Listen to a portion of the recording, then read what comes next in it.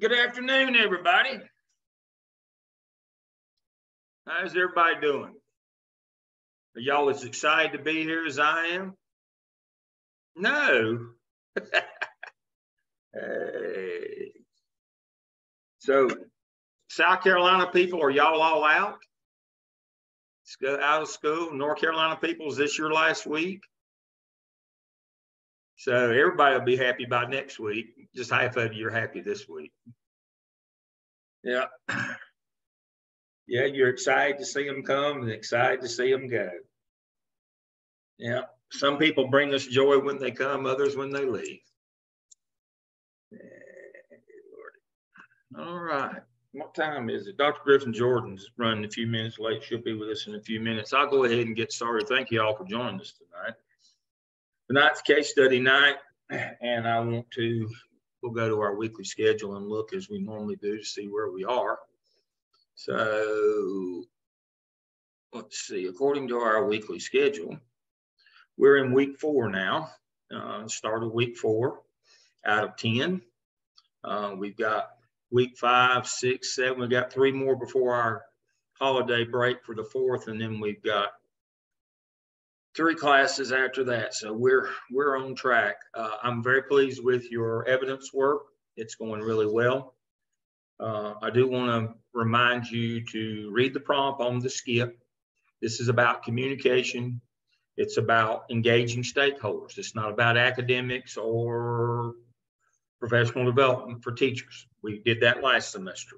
We're building a schedule and engaging our community going forward. So on your short-term goals, make sure that you're using social media or technology of some sort to better connect with your parents.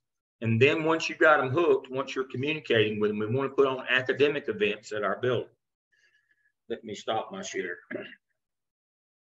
The whole purpose of engaging parents in those short term is so we can get them in the building for something other than ball games. I've told the story and I'll tell it again. If simply getting parents on your campus for whatever purpose would make your test scores go up automatically, then the highest test scores in the history of the world would have been in the 10-year period at Independence High School in Charlotte. When I got to the central office and had to be in charge of such things, one of the biggest tasks I had was getting enough supervision for football games on Football Friday night at Independence High School. Independence went on an unprecedented run in 4AA athletics in North Carolina, and they won, 9 state titles out of 10 years, something like that. Ridiculous. They had the national media was there. They were on ESPN. Providing supervision for that ball game was a nightmare because we had that. I'm going to tell you the number. I know you're not going to believe it. There was times when we had 40,000 people at a high school football game. Let me say that again, 40,000 people. Now, if getting people on your campus would make test scores go up, theirs would have been the highest all time ever, but it didn't make their test scores go up. People attending your ball games, your step contests, your band, but that won't make your scores go up.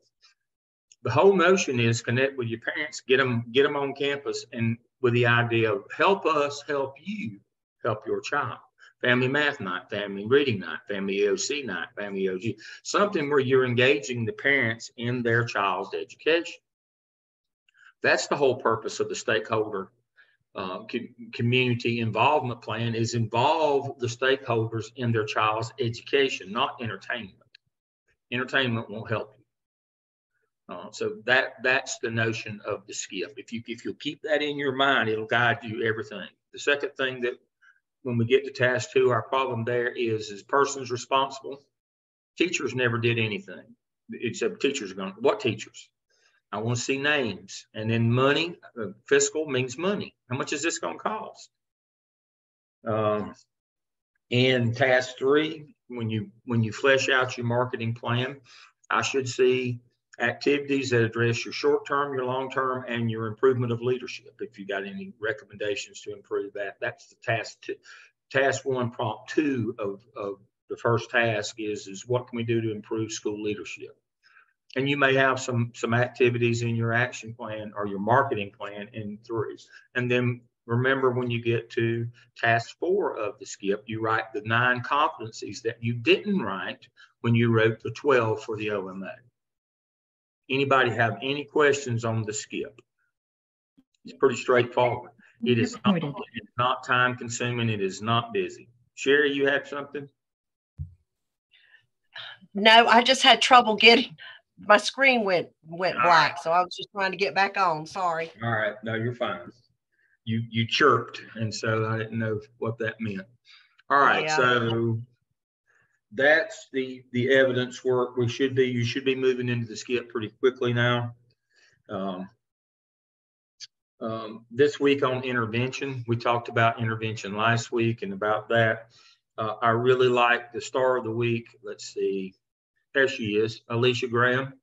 I really liked her. She did an excellent job. She not only talked about, she researched that thing all the way down and knew fully and understood how it works with the bigger school and all that. And so if you want to read a really good activity to read, those are open to read in discussion board, but Alicia did a great job, and she's the star of the week on the activities. Excellent job.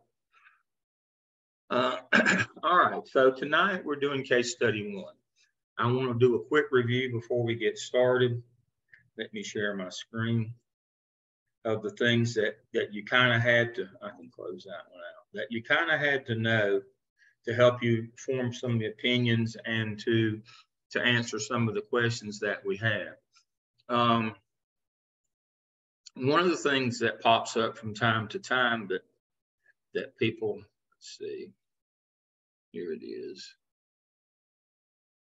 Now this really wasn't relevant to the case, that Bobby was busy with baseball, but that does portend you as the leader of the school, when you get to be principal, or if you're the assistant principal that's in charge of athletics in a secondary school, that would be middle, junior high, or senior high, or just high, anywhere between 6 and 12.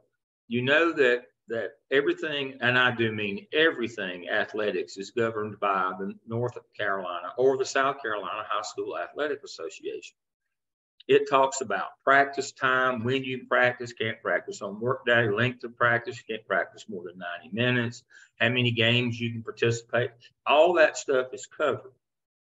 That portends that if you're the person in charge of that, you need to make sure that you're monitoring your coaches to make sure kids aren't practicing 4 or 5 hours a day or all day on Saturday, or they're playing multiple games, or they're exceeding their innings, or whatever the case may be.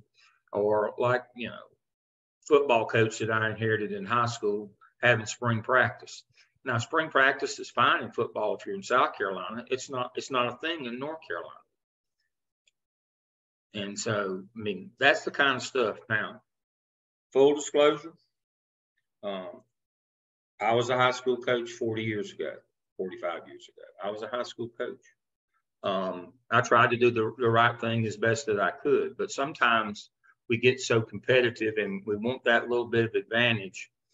Maybe we could practice an extra half an hour, or maybe we could practice on that work day, or maybe we could get the kids together in the spring and just do some conditioning drills. Even when we want to take a football to the field. But I'm telling you, your sins will find you out. You do not want to get on the wrong side of your athletic association at the state level. Now, you're talking about stirring parents up if you don't get to go to the playoffs, or if something bad happens and the school pays a penalty. It's always the kids that pay the penalty, and parents do not like that, and it's not the right thing to do. So make sure, as principal, that if you're not directly monitoring athletics, that you have an assistant principal that knows and understands that handbook. Let me share my screen again. I had it pulled up on practice time. That's what I was talking about. Everything is in here. This handbook let's see. This is what it looks like. And here's the staff, Q and her staff in North Carolina. And this thing is 129 pages long. And I mean, it gets down in the weeds. And you've got to understand that a lot of people are watching to make sure that you are keeping up with the rules. So if a kid came in and said, I can't do my work because I'm practicing too much. If it's school related, then you better find out why. Now, if it's travel ball or some of these private AAU teams or some of that, that's when you tell the parents, that's on you. But you better make sure it's not on you, that your coaches are following all the rules. So that's one of the things that is to be reminded about. Grading policy. This one is 9 pages long from CMS. The state's Board of Education in North and South Carolina set the grading policy, and then the local interprets it and has it just like, and then they have scenarios and all these things in it. And so this one is 9 pages long, but I have one. Here is it simplified. This is what it means right here.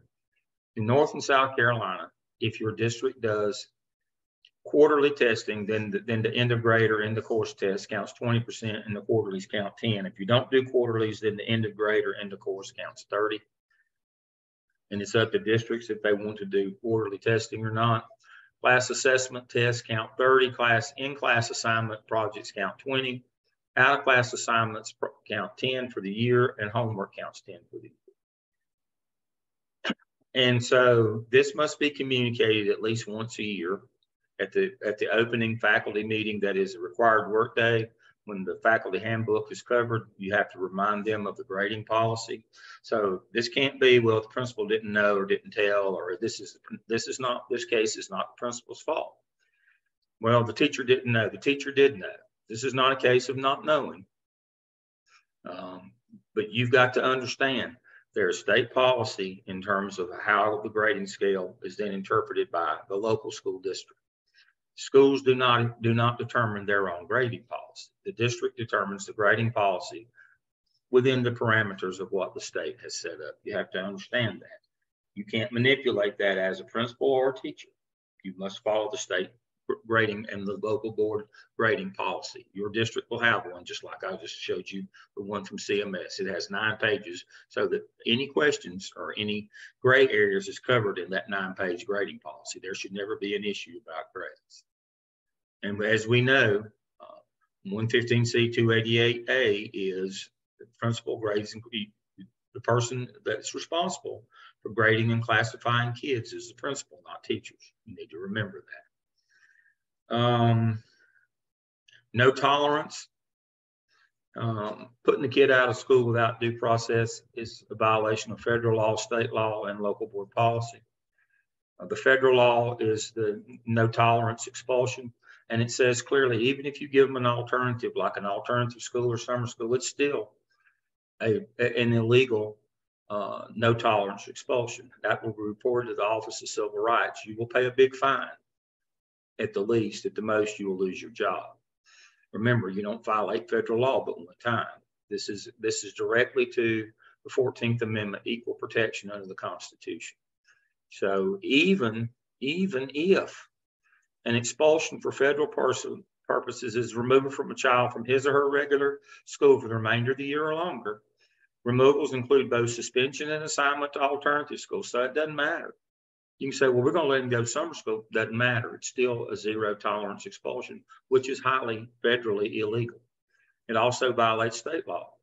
State law says you have to give kids due process. That did not happen in this case. Bobby received the most punishment that a child can receive in public school, which is to be put out of school for a year, to have 1 year of their educational attainment taken away. Bobby could have brought a gun to school and not got this much punishment. You need to understand that. And you need to understand this is not a policy wonk deal. This is not a teacher didn't know. This is a teacher who, I've said before, I'll concede Bobby's a turd and his family's are turds. It's a family of turds. But you can't let teachers take a run at kids because they think they can. And that's really the issue here.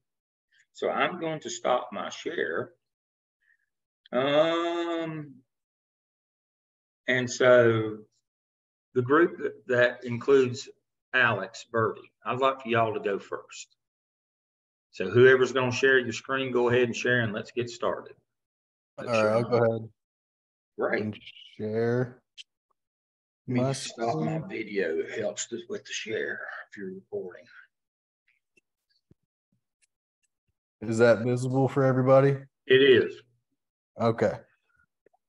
So, so my name is Alex Birdie. I also worked with Dion, Michelle, Crystal, and Courtney on this. I believe everybody is signed on. I think we're missing Dion here, so I'll go ahead and I guess I'll talk about her slides. So the first thing that we wanted to do, and Dr. Lamb pretty much just did it, was we wanted to kind of establish the facts of the case. What are the things that are relevant here if you were the principal in this situation? So if we look at this from the point of view of the teacher identified Bobby's work as an exact replica from an assignment, the same assignment that was administered 2 years earlier. The assignment in question counts for over half of the student's overall grade. And this is from the text itself. According to the scenario, her decision to fail Bobby was consistent with the student handbook that stated, quote, as part of the school's policy to maintain standards of personal honesty, cheating of any kind may require I'm sorry, keep on having to move this thing here. There we go. May require a failing grade by the teacher. All right. Let me stop you right there, Alex. Yes, sir. Let me turn my camera back on. I'm sorry, you're sharing now. All right. Is it really consistent with the handbook? That excerpt was directly from the text. Yeah, is it really consistent with the handbook? It said that you could receive a failing grade. Did it say that you could fail for the year? Correct. It says that you could fail that assignment. Now, how do you know that's what that means? It didn't say may fail the assignment. It said may get a failing grade. How do you know from the things that I covered before we started? How do you know that you can't put in your handbook something that says if you do this, you fail for the year? Because that's arbitrary and capricious. Well, it is. It's arbitrary and capricious. But what federal law did I just cover that says that you can't do that? Policy. You can't put a policy in that would do that. The zero tolerance policy. That's exactly right. So when students say, well, she just followed the grading policy. No, she could have gave him a failing grade on the assignment, but she can't give him a failing grade for the year because that would be illegal under federal law. That's what zero tolerance means. If you do this, we give you a year out of school. There can be nothing in your handbook. A code of conduct for your district says if you do this, you're out for a year. It says we can suspend you and ask for a long-term suspension and go through all the steps of due process all the way up to including the school board and a court of law. Well, now we could do that. Say, for example, if a kid brought a gun, we would give him a 10-day suspension, which is the maximum that you can suspend a kid is 10 days. And we could request a due process hearing for a long-term suspension or exclusion for up to a year. Long-term suspension could be more than the 10 days, like give him 20 or 30, or put him in an alternative school, or we could ask that he be excluded for a year. But then there's 6 levels that has to go through before that decision is made. So what we're saying, federal zero tolerance policy says you can't put any kind of a policy in your handbook, your code of conduct, that says if a kid does this, they're automatically out for the year. So you have to, if you know that law, you know what that means is that the handbook is saying he can receive a failing grade on that homework assignment, but he can't, so it's not consistent with the law. So she could have given him a 0 on that assignment, but then she manipulated the assignment to count more than half the yearly grade. That's the second violation of the law. So be clear in understanding that she did not follow any policy. And their handbook did not say that you could fail a kid for the year. It said that you could give him a 0 on the assignment. You could fail him for the assignment, but it did not say. Now, here's the question that I have too. If you give him on a 0 on the assignment, can you then give him the 1 day out of school suspension, which is the maximum for cheating? Can you do both? No. No. That'd be double jeopardy, wouldn't it? That would be capricious. You'd be giving him more punishment than the law allows. So you have to pick. You either make this an academic issue and give him a 0, or you let him redo the assignment and you give him the 1 day suspension and say it's a disciplinary assignment. You got to understand, you can't do both. That'd be double jeopardy. That'd be punishing him twice for the same incident. So if she gives him a 0, he can't be out of school. He can't be given a year-long failing grade for the year over that. So there's so many things to understand here in terms of how the law works. The biggie is understanding the concept of a 0 tolerance expulsion. What does that look like? What does that mean? How does that work? Knowing that it's illegal. And so when the handbook says he can receive a failing grade, it only means on the assignment. That's your choice as a teacher, or you can write it up as a discipline referral and he gets the 1 day ISS, but you can't do both. All right, I'm sorry, go right ahead. No, you're good. So then from the student's point of view, when confronted by the teacher, Bobby did admit to plagiarizing the assignment. A failing grade will require Bobby to have to attend summer school, and both student and parent signed a document indicating that they had read and understood the school's policy. And from the principal's point of view, the final decision regarding building grading and discipline does rest with the principal. According to the North Carolina grading policy, out-of-class assignments and projects may be counted as 10% of the final grade. I'm sorry, my daughter just walked in here. Might be counted as 10% of the final grade cumulatively. So that was that. And then going into now due process. So due process is protected by both the 5th and the 14th Amendment. Most due process litigation concerns the 14th Amendment. Several self-incrimination issues have been raised in cases for teachers being questioned by superiors regarding their activities outside of the classroom. So due process for students and teachers originates from the 5th Amendment. There are 2 types of due process: substantive due process, which requires the rule or policies be fair in and of themselves, and then procedural due process, which requires that policy, rules, and regulations are carried out fairly. At a minimum, due process should include a proper notice of the charge and a fair and impartial hearing. So using substantive due process as a guide, the cheating rule is fair in and of itself. And after this conversation that you just gave, Dr. Lamb, I don't think that's true anymore. That the cheating rule, not. That's why I called on y'all first. 100%. So it is not. It is not. No, see, that rule was manipulated into fail for the year from simply fail the assignment. So no, it's not fair in itself. What happened here is not fair in itself. Nope. And the student did not receive procedural due process in this scenario either. These were all slides that were made by Dion here. So I'm just trying to communicate what she was thinking when we met last night. So in substantive issues with the case, I'm sorry, is she on? Dion, are you on? No, that's where I picked up right there with the issues with the case. Okay, sorry. So thank you for covering though.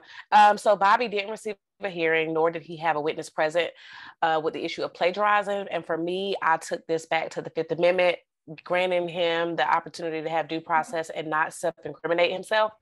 Not so much because he didn't have a witness, but because he admitted guilt and he didn't have an opportunity to have a hearing.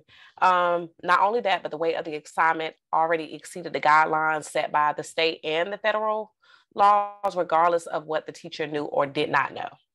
So those were the substantive issues. And for procedural, in our group, we kind of talked about the process varying based off of school district. I know for me, we use ABE. Everything goes in ABE. If you do something, you document it. If you see something, you say something. That's the gist for us. So if students do get in trouble for plagiarizing, we give them an opportunity to redo the assignment, but everything has to go in as an office referral. And from there, you make contact with the parent, but we do realize that may vary based off of different schools. Yeah. So that was okay. Was that okay? Yeah, I mean that's it. If you let them redo the assignment, then you do the office referral, and he could get up to 1 day of in-school suspension. Or you can say, I'm going to give you that 0 on this assignment, but now I can only count cumulatively every assignment that I gave of this nature for the year. It goes into the calculation for that final yearly grade, which is 10%, all of the assignments like that. And we'll handle it that way. We'll give you the 0, but we don't do the office referral. But you can't do both. Right. And see, even at our school, I'm not permitted to even send anyone to ISS. So that's something solely for the administrative staff. And honestly, for them, that's like a last result. No one really goes to ISS. If anything, students do get suspended, or we use the bounce method where we just relocate the student within the same building. We don't even remove them from the building. So we realize that will vary depending on schools, states, and, grade level and stuff like that. So that was all for mine, I believe. Yeah, it was. I think Dion created those questions. Yeah, so there's some concerns that the principal would need to evaluate. Some of these are secondary. So number one, why is the teacher using the same exact assignment from 2 years ago? So that is definitely an instructional concern that you would have your instructional coach address with them. So why does a project account for more than half of the student's grade? Obviously, has been stated multiple times already, it is illegal. And then why are the demands of the baseball team impeding the student's ability to complete work? That will be, again, a secondary concern to investigate further once this situation has been handled. You go to your handbook and say, all right, what part of this is not, is not in compliance? It's exactly right. So, why does the project account for more than half of the student's grade? It doesn't, other than the teacher manipulated it to do that way. But that begs the question. Are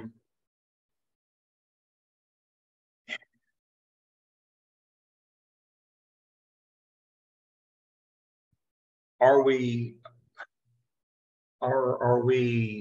allowing teachers to do different things to different kids? The arbitrary part. See, that's kind of the notion here. Part of what makes this case kind of different is that usually it's not the well-to-do kids that we do this with. What kind of kids do we normally see teachers doing this kind of thing to? The kind that the parents won't make a big stink about it. Mm-hmm. The least of us.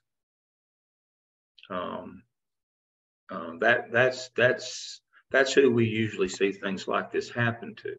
Now, you'll forgive me. I'm just an old fella. And we've changed the language in modern times. There's a standard in court from when my training happened years and years ago. It was called a reasonable man standard that has now been updated to the reasonable person standard.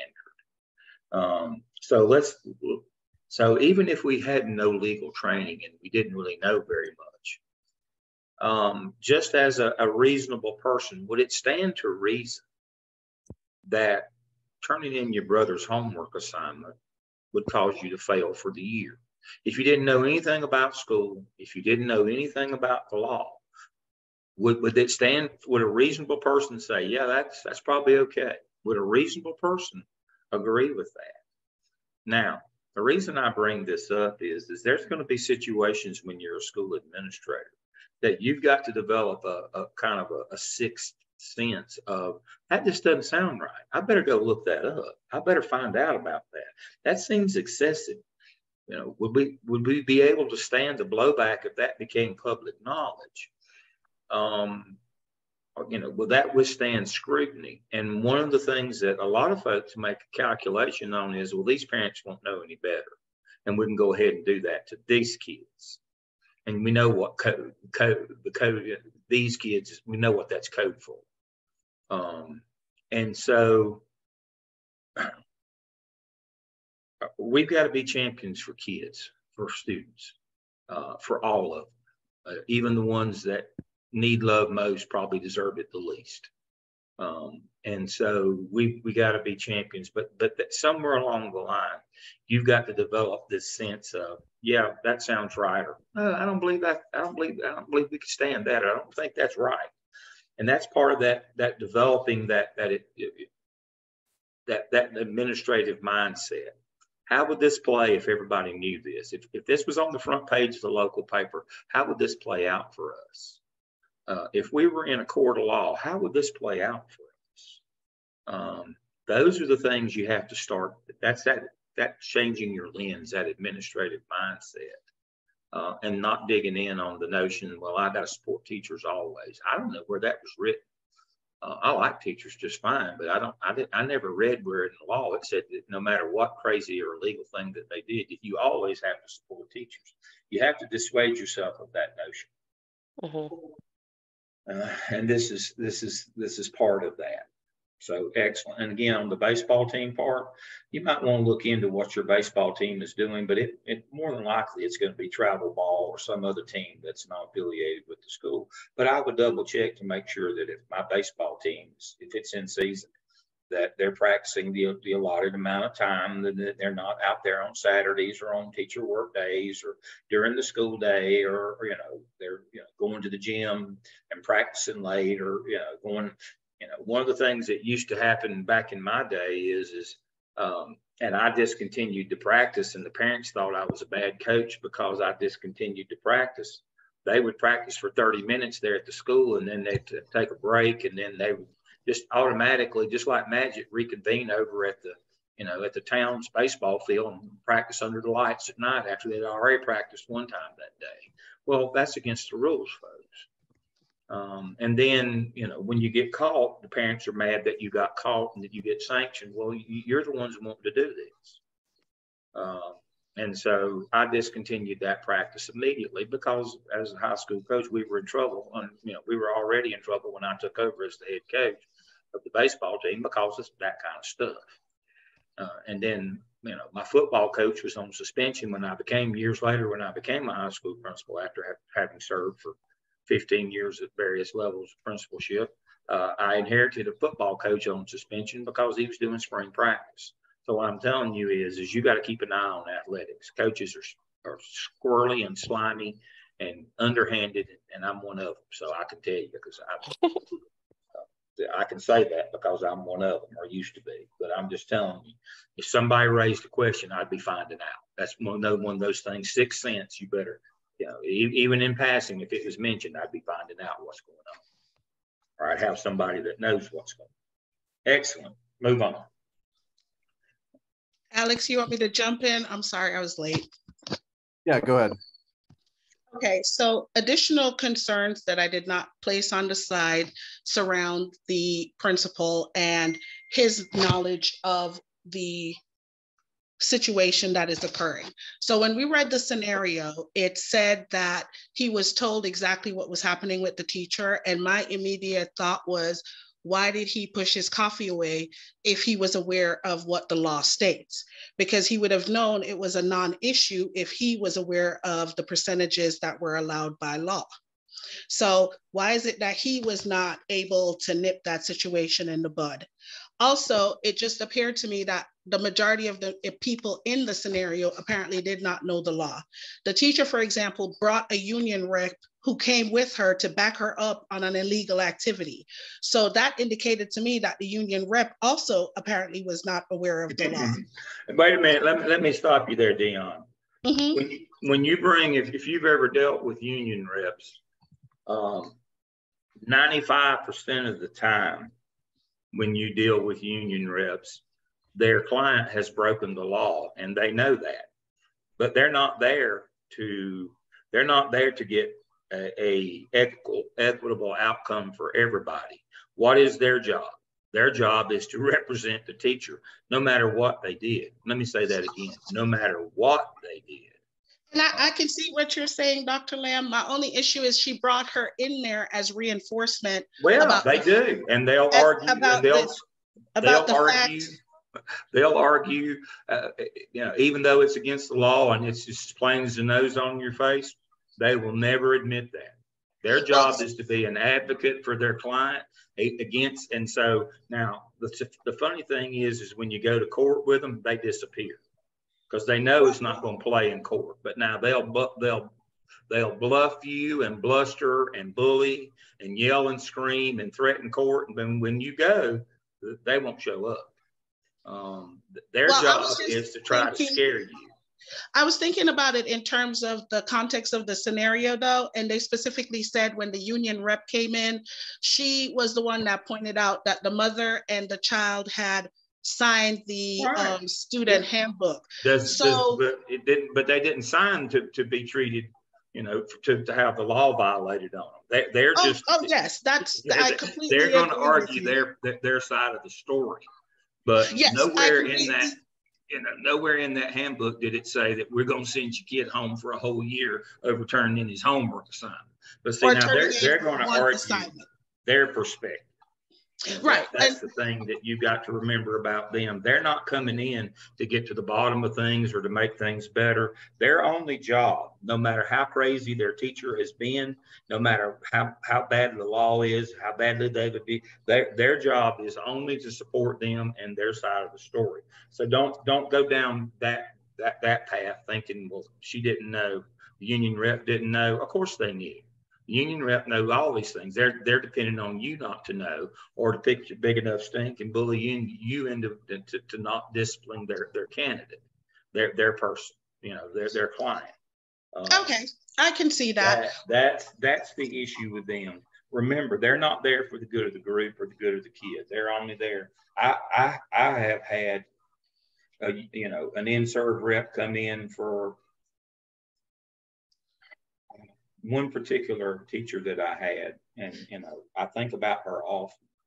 Yeah, I used to be the rep, Daniel, so I know that. Yeah, and so I think about her, and I felt like over the course of the 2 years that I dealt with that teacher and that in-serve rep, that she was enabling that teacher's bad behavior, self-destructive behavior. But her only job was to keep us from firing the teacher. Who had a severe, and I do mean severe, drug problem. I don't mean a little bit. I'm not talking about just a little bit. I'm talking about drug dealer came and took her car. I'm talking about homeless living under a bridge. I'm talking about unbelievable, as bad an addict as you could ever see. And her only job when she showed up was to enable that teacher for us not to fire her, to keep her on getting her check, and but she wasn't teaching. I mean, she was on leave, and I couldn't hire anybody in her place. But I felt like that, it was one of those cases where she obviously didn't have the school or the kids' interest, but I don't even think she had the interest of her client at heart. So now and I've had dozens of those, I can tell you, because I dealt with it from a district perspective. Sometimes they're right. Sometimes teachers are being treated badly, but it doesn't matter. They're a paid advocate, no matter what the teacher has done. Can't ever forget that. They're never going to be reasonable or see reason or agree to anything that is not favorable for their client. So you got to know that when you start with them. If you do, then you're okay. Okay. I was the in-school rep, but that's neither here nor there. But when in my reading of the scenario, it just seemed to me that a lot of people who should have been aware of this law were not aware. Primarily, I would think the principal. Well, I don't know that the principal wasn't aware. Well, the reason, can I tell you why I said that, Dr. Lamb? Sure. In the scenario, they described for us how he was about to have this lovely cup of coffee that he was looking forward to having. Yeah. And when the dean came in and explained the situation, which included telling him that she was going to give him a 0 for an assignment that was more than 50% of his grade, right. His response was not, oh, that's not an issue because that's illegal. His response was, oh, dear God, let me put this coffee away. I have to deal with this. So that's where I got this sense that he was not aware. And again, at the end of the scenario, they again pointed out that he reached out to the superintendent. As you would. while I know the superintendent could not tell him the grade, Nope. if he was aware of the law, why would he have to reach out to the superintendent? Because that's what you do. Oh, no, I mean, for guidance, if he knew the law. Because again, in the law, it says that you're to do that. Oh, yes. No. What I'm saying, though, the principal's knowledge of the law. The law says that he is to inform the superintendent. Oh, yes. I'm saying in general, when the situation was brought to him, Dr. Lamb. And the first thing you do is pick up the phone and call the superintendent. But wouldn't it, if he was aware of the law when the guy came in, like it's a 911 emergency? No. The first thing you would do is in a case like this where a teacher has failed a kid for the year and already assigned the grade, first thing you do is call the superintendent. See, I didn't get that from the scenario. It said she wanted to, and that's why she brought in her rep to back her up. Well, that's what I mean. As soon as the rep showed up and as soon as you failed a kid for the year, it's too late to say we're going to change the grade now. That ship has sailed. This is now a legal matter, and we better and when we have a legal matter where a kid gets excluded has been excluded, long-term suspension or exclusion, what's the state law? Remember back to 115C288. What do you got to do? What's first call got to be? It's got to be the superintendent. Yeah, but that's not the point I was making, Dr. Lamb. I'm not saying he should not have informed the superintendent or spoken to the superintendent. Maybe I misread the scenario, but it did not seem to in me a case like this that the teacher had not given him the test. I'm sorry, the zero. What she wanted to do, she wanted to give him the zero. So that's why it was being brought to the principal's attention that if she did this. At that point, his best course of action at that point is to call the superintendent and say, what do you want me to do? And the superintendent's going to say, just use good judgment, because he can't tell you what to do. It's against the law for him to tell you what to do. But he's informed the superintendent now that this is in the works, and that this teacher has brought in a union rep, and then she's going to fail this kid for the year. Wouldn't the illegality? Let me cut to the chase here. There is no culpability on the principal's part or the superintendent. They didn't do anything untoward. They followed all the things that they were supposed to do. This is a teacher issue. We're going to have one next time. It's a superintendent issue. We're going to have the last two are going to be principal issues. This one is not a principal issue. The principal did exactly what you would expect the principal to do in a case like this. They followed everything that they were supposed to do. The principal nor the superintendent bears any responsibility or culpability in this case. You got to get past that part. They should have known this or should have done that. They did exactly what they were supposed to do. This is not a principal or superintendent problem. This is a teacher going rogue, period. There is no caveat to that. This is a bad teacher who did a bad thing. Well, my interpretation might have been a little different, Dr. Lamb. All right, go, Alex. Can you scroll to the next one for me? All right, zero tolerance policy. So is this, sorry, I got to move the thing out of the way. The scenario outlined what at first seemed like a zero tolerance policy regarding cheating at the school. However, on closer examination, the verbiage of the policy allows for the school administrator to be flexible and examine extenuating and other mitigating circumstances before deciding a student's fate, because it said the child may fail, not that the child will or must fail. So that verbiage made it not a zero tolerance policy. And again, they may fail the assignment, not for the year.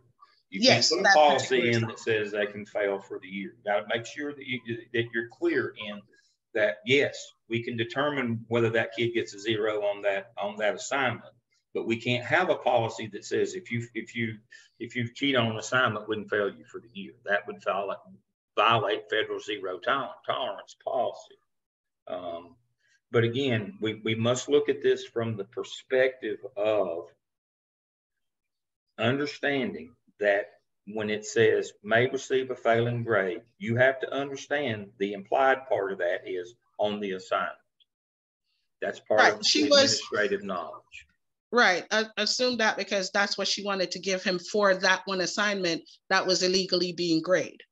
And then more than 50%. It wouldn't have been illegal for her to give him a zero on the assignment. The illegal part was making that one assignment count more than half the yearly grade. That was the illegal part. Yeah, that's what I was saying. That's where she went wrong, was making that amount the amount. Yeah, that's exactly right. That was, again, she could give him a 0, or she could let him redo the assignment and make it a discipline referral and get 1 day of in-school suspension. She could choose to do one or the other, but you can't give him the 0 and say, oh, by the way, that assignment counts more than half your yearly grade. You fail for the year. With no due process, either substantive or procedural, violating federal law, violating the state grading policy, violating the district policy. So I'm talking about this hinges on that one thing that she decided, which violated several things.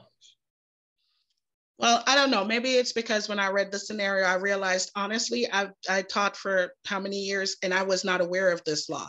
And I've brought this to my principal's attention and they've not been aware of this law. So I guess when I read it, I was thinking about real life. And if, as a teacher myself, not being aware, how do I know that is not aware of zero tolerance policies? No, about the grading policy. I've never heard of that in all the years that I've taught in Guilford County schools. Doing this is what has introduced that to me. Y'all don't have one that looks like the one I showed you from CMS? I've never seen that, ever. And I've taught for 16 years. You've never seen the district's grading policy? Not the one. I know that they can only do 25% for EOCs. That's one I know is part of the law, but that's the only one that I'm aware of where there was a set amount. Your school handbook doesn't have the grading policy in it? It's gonna, well, I put one in there, and fortunately for me, it matches up with what you showed us for the state, but I just did that off of common sense, that it made sense to me, 30% for a test, blah, blah, blah. But realistically, no. And a few other people have mentioned that they've never heard of it either. So that's why I was thinking with the teacher, where did she get the information that this was what the law said?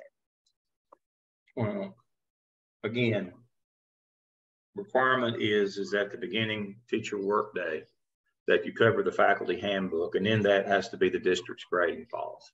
That's been standard since I was ever in the business, 40 years. I never worked in Guilford. I've done a lot of interns there. I've got their grading policy, the one, and I've got their scheduling non-negotiables from Guilford County. And I only ever worked in Wake, Charlotte, Burke, and Rutherford, two rural low wealth, two urban high wealth districts. Never worked in Guilford, but in both Wake and CMS, we had as principals, we had to go over the grading policy. And as I said last week, I did it twice a year in Charlotte because we had such faculty turnover. We went over it twice a year. We went over the grading policy. High school. Well, we're going to be doing it now. I spoke to my principal. That's a good thing. Even though it's in there, we are going to actually be doing it. And if you could be so kind, can you share that Guilford County stuff so I can share it with my principal as well? I meant to ask you that. But go on, Alex. We can move to the next one. All right. So moving on to the 4 paradigms of ethics. The first one is justice. And this talks about the fairness and equity and justice, standard reasonable suspicion versus probable cause, arbitrary and capricious, corporal punishment is legal, the Jim Crow law with segregation, and that metal detectors are legal. And thinking about this case study, it does appear that the teacher wanted the student to seek punishment for turning in his brother's assignment. When I was reading this over and when we were discussing this with our group last night, we did talk about, would she treat all students this way, or was she targeting Bobby in this scenario? All right, so why have I got Jim Crow there? What does Jim Crow mean? Well, it was part of what the 4 paradigms. But what does that mean? It talks about the segregation. And well, it's not really segregation. It's discrimination based on your social class, isn't it? Or your race. Yes. And it goes to the point that you're just making. Yes. Usually we do these kinds of things to kids because of their social class or their race. And so that's what Jim Crow means. It means it's not a written rule or law, but it's standard practice of how we discriminate against certain groups in society. That's what Jim Crow means. And that's why I said earlier that the anomaly in this case is generally it's not our well-to-do kids that we treat this way, but this is standard practice on certain groups of kids, and we know which ones they are. So that's the notion of justice here, is that we treat poor kids differently or poorer than we do the well-to-do kids. That's what you so yes, it violates that Jim Crow standard of justice. Is this poor kid, this is a child of color, BIPOC, so we can treat them any way we want to. That's just how we roll around here. That's right. What we're talking about now. Yeah, explain to me. Didn't specifically say that, but that's definitely something that was taken into consideration. When you're looking at justice, we have to take that into consideration. Mm-hmm. Explain to me arbitrary and capricious. All right, so thinking about the consequences that the teacher was giving Bobby for failing the class, we've mentioned that several times since we've started. Being able to say this one assignment counts for 50% of your grade and you are going to fail the class because you plagiarized in this assignment is arbitrary and capricious. The punishment does not fit the crime. The teacher decided to go against the grading policy, and since this appears to be Bobby's first offense of plagiarism, the consequence should not have been so severe. Right. Well, arbitrary, again, let's make sure we understand the two standards. Arbitrary is when we don't enforce whatever code of conduct that we have, but we don't enforce it evenly. That, again, it goes back to certain kids, we throw the book at them and others we don't. And then capricious is we give more punishment than the law allows. And again, that goes back to that justice in that arbitrary. Do we treat everybody the same? Or do we discipline kids based on their social class or their skin color? All right, continue on. All right, so thinking about the care, the loyalty and trust, concern and connection, thinking about the teacher didn't show care for Bobby and the rest of the students in the class with having an out-of-class assignment counting for over 50% of their grade. The teacher seemed more concerned with Bobby failing her class than how to help Bobby understand the importance of turning in his work. Also caring about the relationship that and the connection that she has, that she could have been more nurturing toward Bobby since he felt overwhelmed with life, balancing schoolwork and baseball, that he felt like copying his brother's assignment was the answer to this. The principal seemed more concerned about the student's ability to participate in sports than the teacher's actions of her grading policy. So having that shared decision-making, making sure that the teacher knew what was the grading policy, paying attention and support to the students, and making sure that the policies that the teachers were enforcing were having the students' best interest at heart.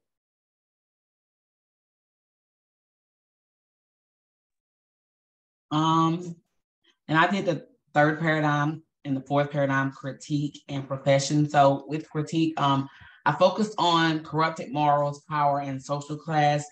With the corrupted morals, I felt like morals were questioned for all three parties involved. Bobby, of course, for cheating or plagiarizing his assignment. Although he admitted to cheating and using his brother's paper, it's clear that he understood that what he was doing was wrong and it was unacceptable behavior. I think that the principal's morals were in question because he was not, I'm going to say that he was not aware, or he did not do anything about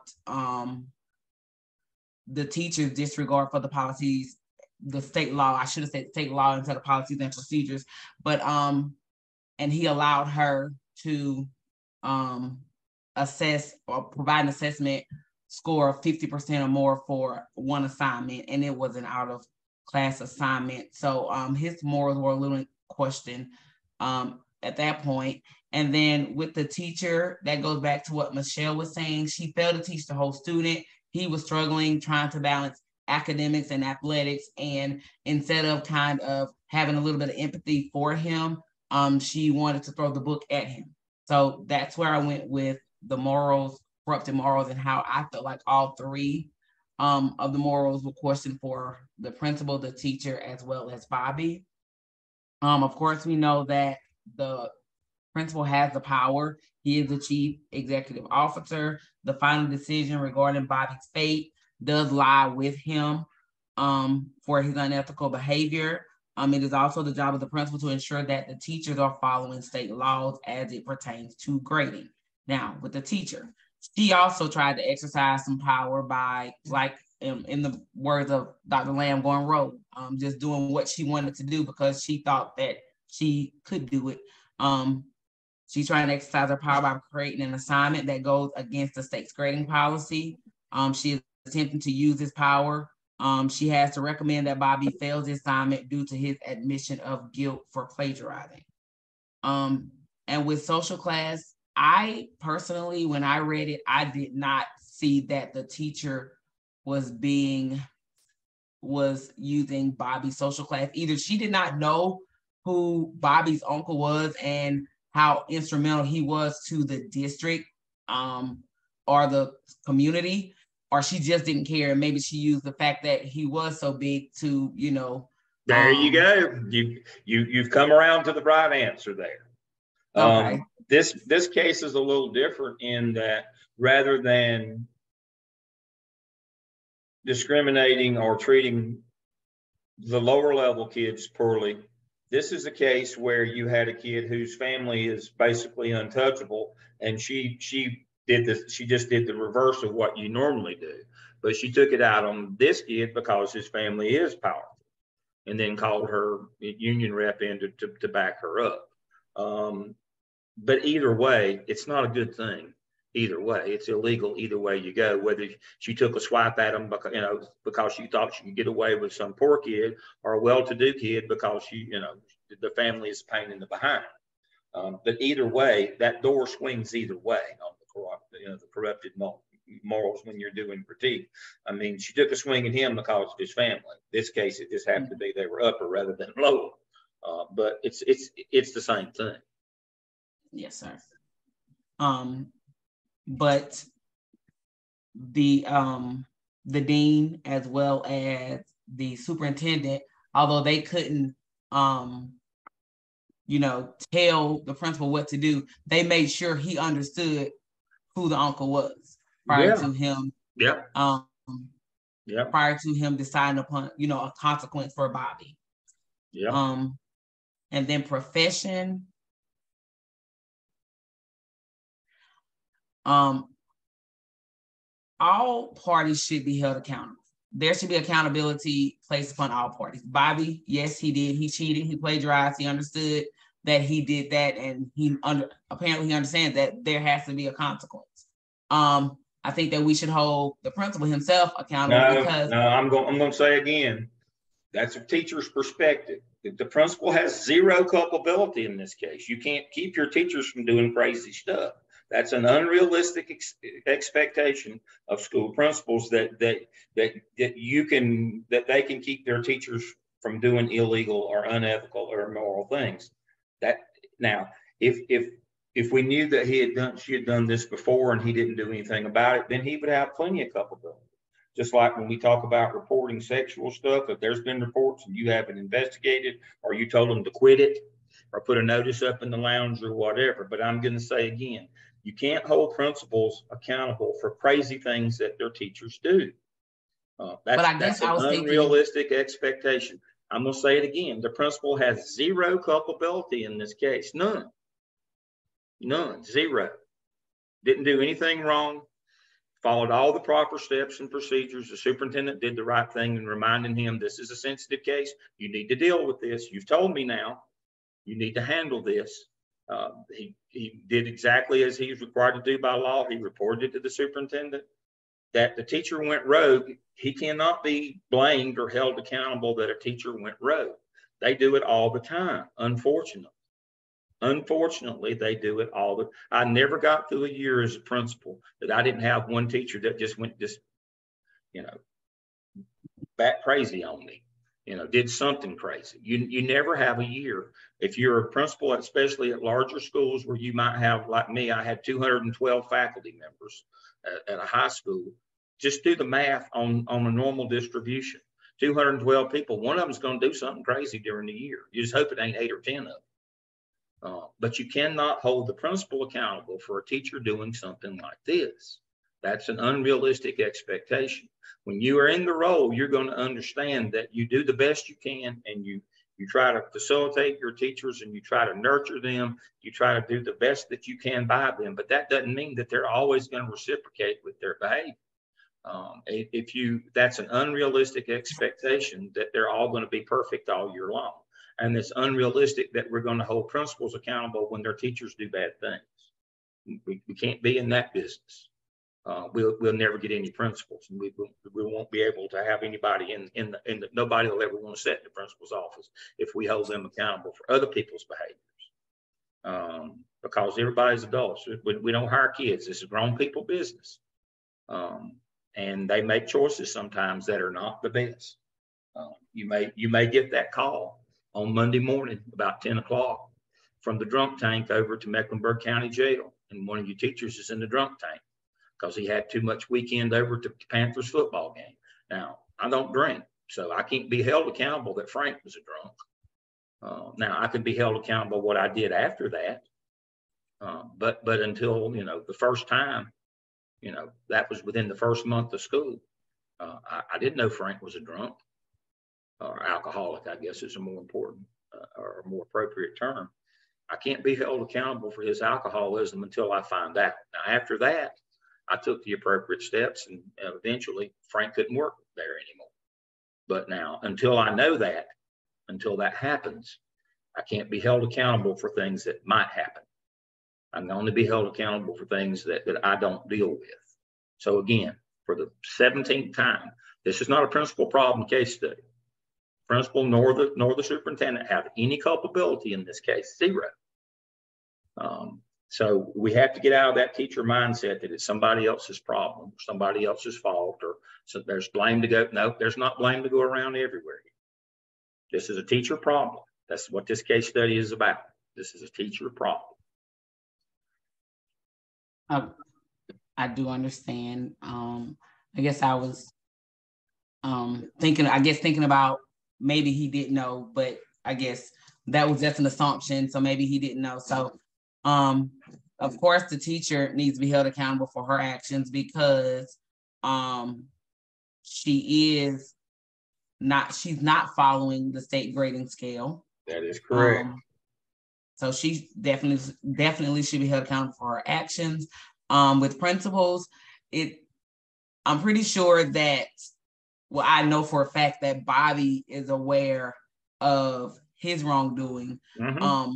But I question the teacher's self-awareness because of, if we go back to the critique part in the social class, I'm pretty sure she's aware that she's doing something wrong, but is she aware that she could possibly be hurting other chances for Bobby when it comes to not only academics, but athletics? I think that was the point. I mean, I think she not only knew that and was hoping to leverage that. I mean, she's taking a big cut at Bobby here. Remember, I'm going to say this again. This is the most punishment that you could give. This is the worst thing you could do to a kid outside of, other than physically or sexually abusing a child. This is the worst thing that you could do, taking a year of their life away. And she fully knew that that's what she was doing to manipulate the grading scale. So did she not know? Well, of course she knew. That was the whole point. She intended to bruise Bobby for life. That's the notion here. She took her shot. She wasn't going to take a little. I mean, she's aiming to ruin Bobby's life the best she can for as long as she can. I mean, this is a big deal. This is a big deal. She's taking. This is a big shot. This is not just. She's pulled out the big guns here on this one. Yeah. Of course, there's unethical behavior on the part of Bobby and the teacher. And with transparency, where I went with transparency, there is a lack of transparency in the teacher, just like you said, going rogue. Is this something that she has been doing for years? Do the students know that this is the, is she transparent? Apparently she's not. There is no transparency in her grading scale because she is not using, or she's not consistent with the district or the state. So that's where I thought the lack of transparency was, with her inability to mirror what the state is doing. Values, I think values are misplaced here, especially with the teacher, because she doesn't seem to value Bobby as a student. So, and with Bobby, I just think that his values are misplaced because he did use his brother's work, and he's putting, it seems like to me, he's putting baseball before academics. I put the principal in there, but after hearing, after hearing you speak, Dr. Lamb, I think that the principal could definitely come out because I could tell that he values his students and he wants to do what's right, which is why he followed the law in talking to the superintendent, talking to the dean, and trying to make sure that he goes about things the correct way. Moral and legal consequence of decision-making, I think that was solely in the grading policy with the teacher. And I don't think that the teacher was thinking about what was in the best interest of Bobby and the school, because not only did she put Bobby in a bad predicament, she also placed the school in one as well by, not adhering to the grading policy law.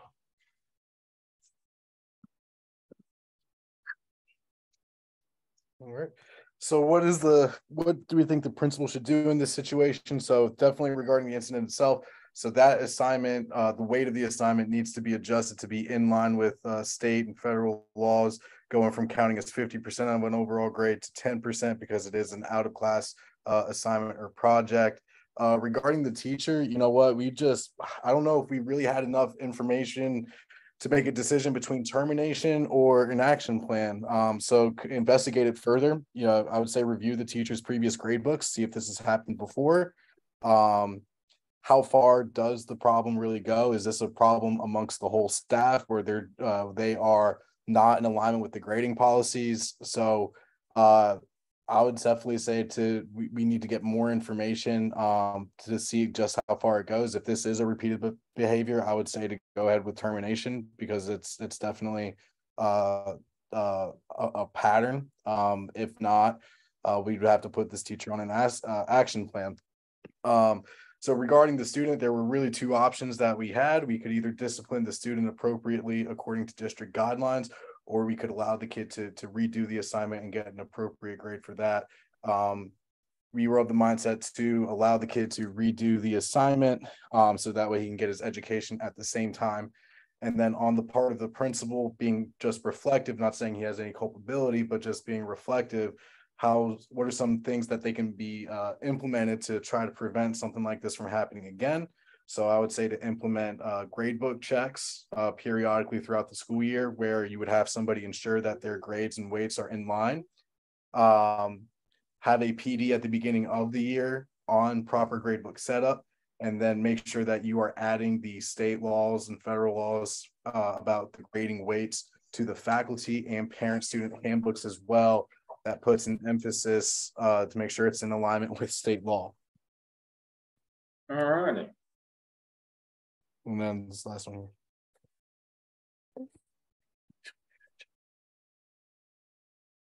Is that you, Courtney? Yeah. So, well, yes and no. So for the principal action, of course, we already stated that the principal is responsible for students' grades. That was something that I needed to realize, I think this school year, especially after hearing people in my hallway getting frustrated about having shortages of stuff with teachers and having to put grades in and people feeling like they could question certain things. So I definitely needed to know that. But one of the two options was to conduct an investigation based on the results of the investigation, place the teacher on the action plan, or either write the teacher up, or to fire the teacher immediately for not following both the state and federal laws, or the principal could familiarize himself with the grading policy, which we know that's not the case because the principal is aware this is all about the teacher. So making sure that the teacher is held accountable for her actions and making sure that other teachers don't follow suit to what she has done. And we probably need to go back and look at the grades for the other students too, because this one might have just been a red flag because she remembered the assignment, but other students are subjected to the same grading policy. Good idea. That's all we got here. All right. The others will go faster. I see our resident, you can stop your share now. I see our resident expert has gotten here. We're going to go to her for her thoughts on this case. And again, she's going to tell us what she would do if this were her teacher. So Dr. Griffin Jordan, welcome and thank you for being with us this evening. So give us your thoughts on this case. Hello, everybody. I apologize for being late. This case has a lot of different angles. I think I picked up on a lot of, toward the end, what you all were saying. For instance, the ethical behavior. That is something that we're looking at, not only with the teacher, but with the student. But as professionals, our job is to teach students behavior and how to be fair and equitable. So we have to practice that. So our teachers must do their job and practice ethical behavior, whether it's in assigning points or taking away points or grading. All that has to be considered. We talked about the principal a little bit, and let's see, Alexander mentioned the grading policy, and is this a problem with the whole staff? If it is, then that does kind of fall back on the principal. What has been put in place? Does your staff know the grading policy at the beginning of the year? And then I believe in one of our other sessions, Dr. Lamb mentioned he does it more than once a year because you're always getting you're always getting new people in. So that's actually something that I'm going to implement. That was a very good idea. I always do it at the beginning of the year, but midway in January, when you come back from that long winter break, just in case somebody forgets it or in case you have someone new, just have that first faculty meeting and just do our little rehash on everything. Make sure your teachers know the grading policy. This year, at the end of the year, my staff got together and I let them go at it. The administration left them. They talked about the current grading policy because some people were doing, kind of straying a little bit. So before it got really out of hand, I was like, okay, you all talk, come up with some ideas. What can you all develop as a consensus? As long as it works and as long as it's benefiting the students, I can support it. But whatever you all come up with, I'm going to hold the staff accountable. So if they're coming up with that grading policy and I can assure that it's meeting equitable standards and it's ethical and, the guidelines from the state and the district, I'm okay with it. But they've decided. So everything that comes from that grading policy, I'm going to hold them 100% accountable to follow it. Transparency, again, as a school leader, make sure you are transparent. Make sure your teachers know that you're there, as should they be there, for the students. And whatever's in the best interest of the student is what you're going to do. My teachers know I support them. I really do. I have their back. But they know that it's as long as it is in the best interest of the student. If something happens and it's not in the best interest of the student and they've done something unethical, they know I'm not going to support that. I'm going to support the right thing that's in the best interest of the student. So it's no gray area with that. They know I have their back as long as they're doing the right thing.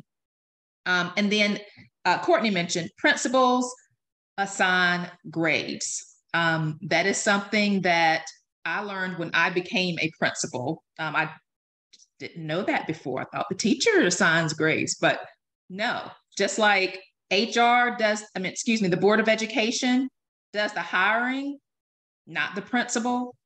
The principal assigns grades, not the teacher. The teacher submits grades. The principals have to sign off on the grades. So you just have to make sure, and it was mentioned also in the last part of the group, that you may want to go back through and make sure all of the grades are fair and accurate. This might have just been that one red flag, but there may be others. So that's a task that you as the principal, now you have to go back and just make sure everything is accurate. But as far as the principal, yes, definitely, if she knew better, then that's grounds for termination. If she's acting like she didn't, and possibly you didn't make the grading policy, 100%, like they know it and you haven't gone over, then that's an action plan in my book. All right. Yeah. All right. So the last thing, and then we'll go faster with the next groups, is I was a high school principal and we had some AP classes. And then 2 years into my tenure at that school, we became an AP high school, which is a little different, which meant that we offered the AP diploma. If you had enough of these classes, you could get an AP diploma, advanced placement diploma. And that was a big deal. We had to go to the national AP deal training, and we went out to Texas in July. That's how smart we were. It was only nuclear hot, and we went over into New Mexico and into actual Mexico. But anyway, but the point of the story is, you say, well, how hard? Why would you need 2 weeks or a week of training? Well, about grading, because all of a sudden it got real on the grading in terms of it was about college scholarships. It was about college acceptance. It was about grade point average. It was about valedictorian and salutatory and all those kinds of things. And AP is rather involved in terms of it when you talk about an AP diploma. Now, if you just offer AP classes, it's not that big a deal. But when you start offering an AP diploma, people are up, you don't even, you think you're in a room by yourself, you turn around, there's a dozen people watching everything you do. Grading becomes a big deal. And so you better know that even in elementary schools, parents are watching, they're comparing. You better have all your teachers on board. You need to do good staff development with them. You need to make sure. Again, I learned the hard way to go over grading twice a year when we became an AP diploma granting high school, because I had people in my office every day about the grading system and about the grades and the GPAs and the quality points. It was an everyday thing. It drove me crazy.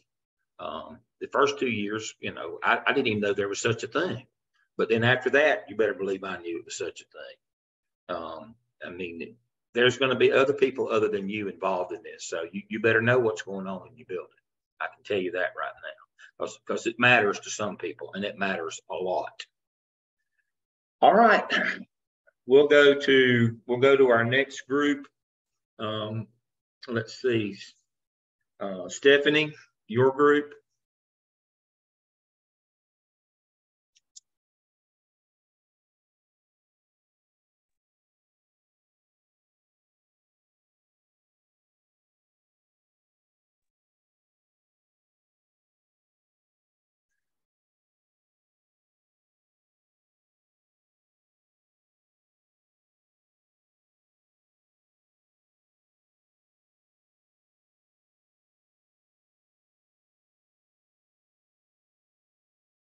So a couple of my team members are having some issues. I don't know if Stephanie can speak or not. I'm going to send her a text. Or you can, is that you, Stephanie? No, that's me. Larissa. Okay, there's Larissa.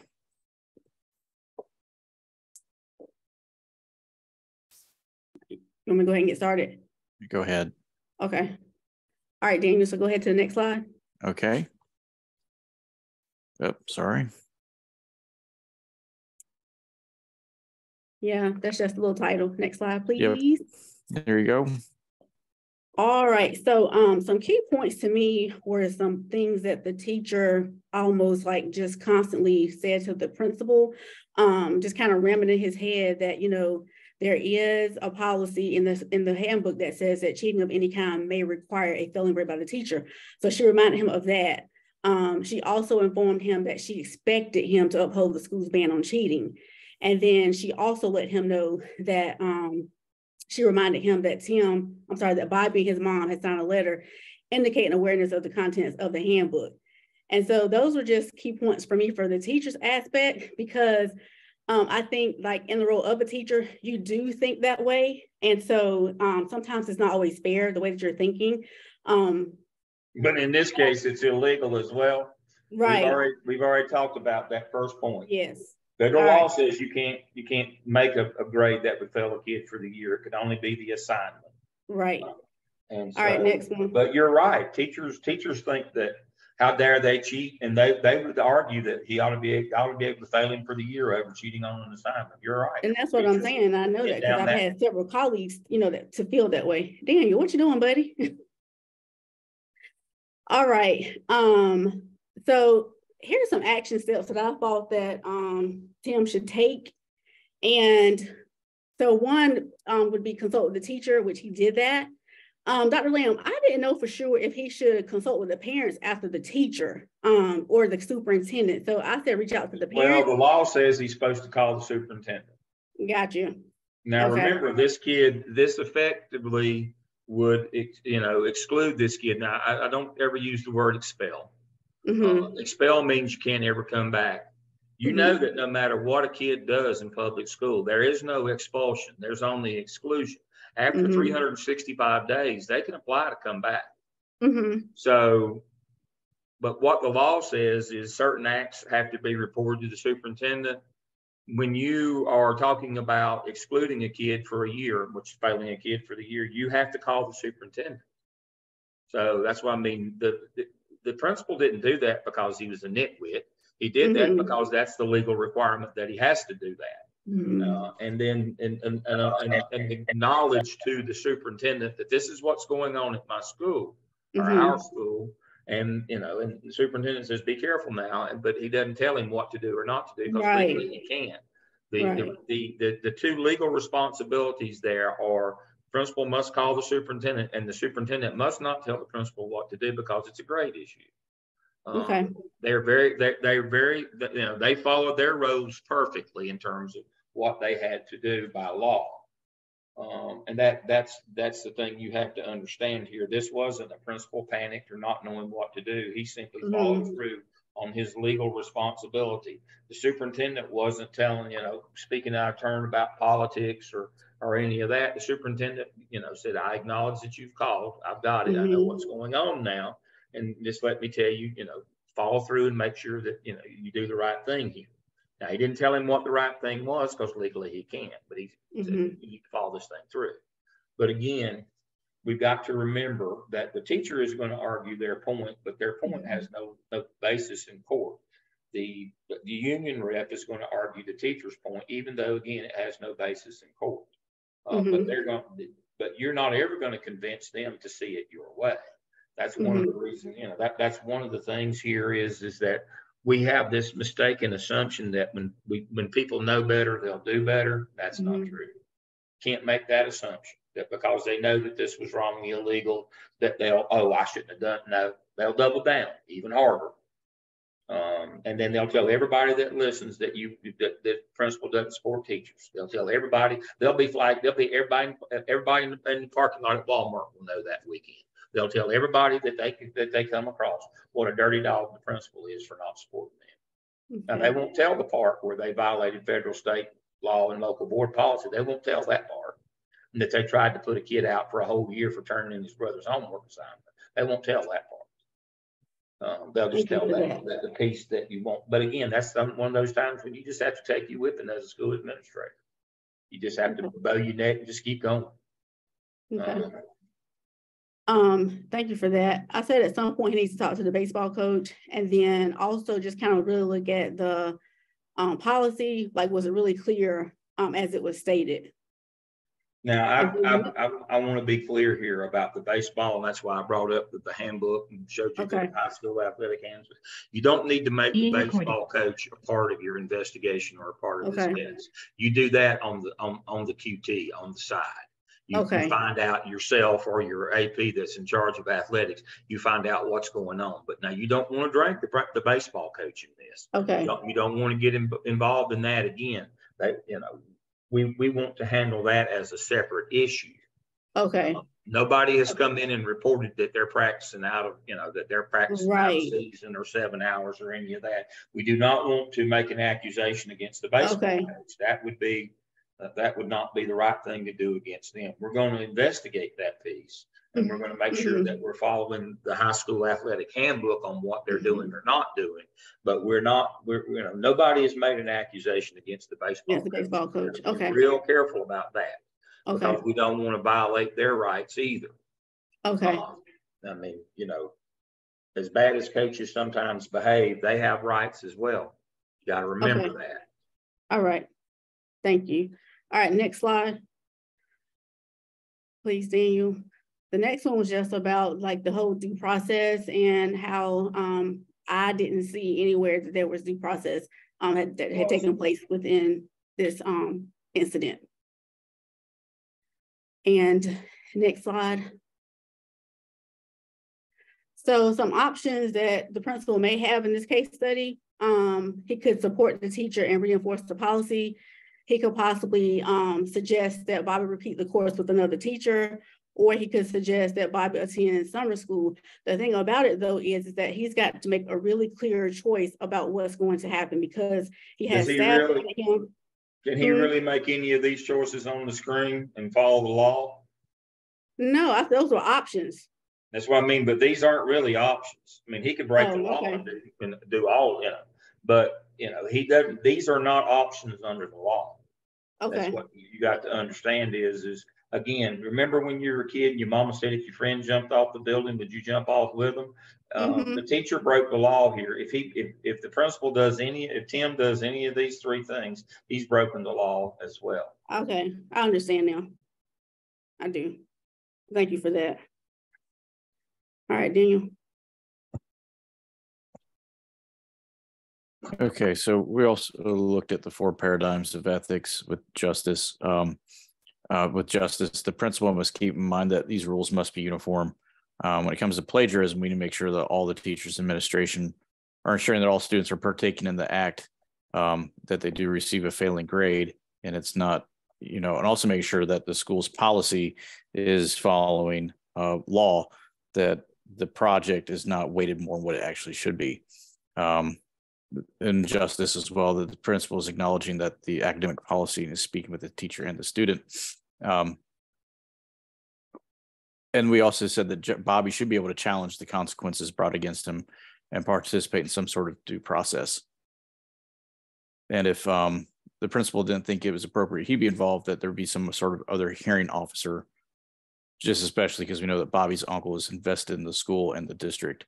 So I don't know if it's a conflict of interest or if it's just something where you maybe need a neutral party to be involved in that.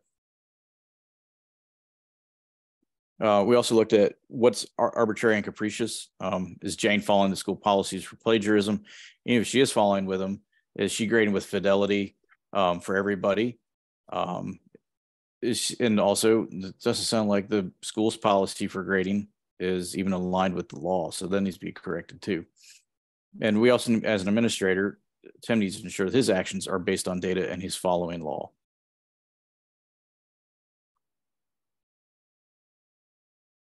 And then care. So loyalty and trust, concern and connection, relationships, collaboration, shared decision-making connections. The teachers trust in the principal uphold the policy and respect her decision to give Bobby the failing grade. And she brought up that the signed acknowledgement of the handbook. We have the concerns, the principal has concerns that the consequences of failing Bobby can have a negative impact on the relationship built with Mr. Michaels. And the principal took precaution by informing the superintendent that who gave him his support, informed him that he has to make was taking into consideration the biggest voice and stakeholder, Mr. Michaels. And I don't know, Dr. Lamb, isn't, because Mr. Michaels is on the school board, is the superintendent supposed to interface with the board members rather than the school principal? This kind of goes back to your previous slide. In a case like this, where you would recommend that a kid be out for more than the 10-day, short-term suspensions can go up to 10 days. Anything that's more than 10 days, there has to be a hearing by the superintendent or their designee. Some districts have hearing officers that do that, but they're an impartial person that comes in, and you have to submit your case. And then when the actual hearing occurs, the school has to present the case to begin with. They have to make their case. It's just like in the court of law. Prosecution has to go first and build their case, and then the other side responds in kind to that case. In a situation like this, the superintendent and the board members would not talk about something like this because it's outside of the scope. Now, eventually, if this expulsion, or excuse me, if this exclusion is upheld through the school level, the superintendent level, and then when it gets to the board, you have to go to the board and explain it to them, because a 3-person committee of the board would hear the case, and if they decided that they would uphold this exclusion for a year, it would then go to civil court. And then it would have to be upheld there for it to actually happen. That's why I said there's 6 levels that this would have to go through. Now, the thing about it is somebody who was the person who did this in the largest district in the state, I was the deputy. I did do this. I can tell you right now, this one would never got past the school level. Because the first thing when the school has to submit all their paperwork and all their evidence, first thing that the person acting as the assistant superintendent or the hearing officer that gets this, first thing that you would know immediately is they have no legal grounds to do this kid. That this does not follow the district or the state grading scale. Even if they'd gone due process with this kid, it would have not got past the school level. It would not have been upheld at all, because it has to be based on a rule in your handbook or a rule of law when this comes back. The only rule of law on this one is that he violated cheating. Well, it says he can have 1 day ISS, and you're asking to exclude him for a year when the handbook says 1 day ISS. Oh no. And you violated the state grading policy. That's what that person is expert in. I've done that. I did that. I know. You have to be expert in knowing what law specifically did this kid break, or policy that you're asking for more than a 10-day suspension out of school. And that's why, I mean, you understand when you process discipline as an assistant principal that your decision can be appealed to the principal, and then the principal's decision can be appealed to the superintendent's designee. And then their decision can be appealed to the superintendent. And the superintendent's decision can be appealed to the Board of Education. And the Board of Education's decision gets appealed to civil court in the county which the school resides. 6 levels. 6. That's due process. So everybody has a role all along the way. And it goes back to what rule, policy, or law did the kid violate? Is what the kid being charged with, the crime or the policy that they're being charged with, is it legitimate? Does it clearly state in the handbook that you can't do that? So if you do, you get this.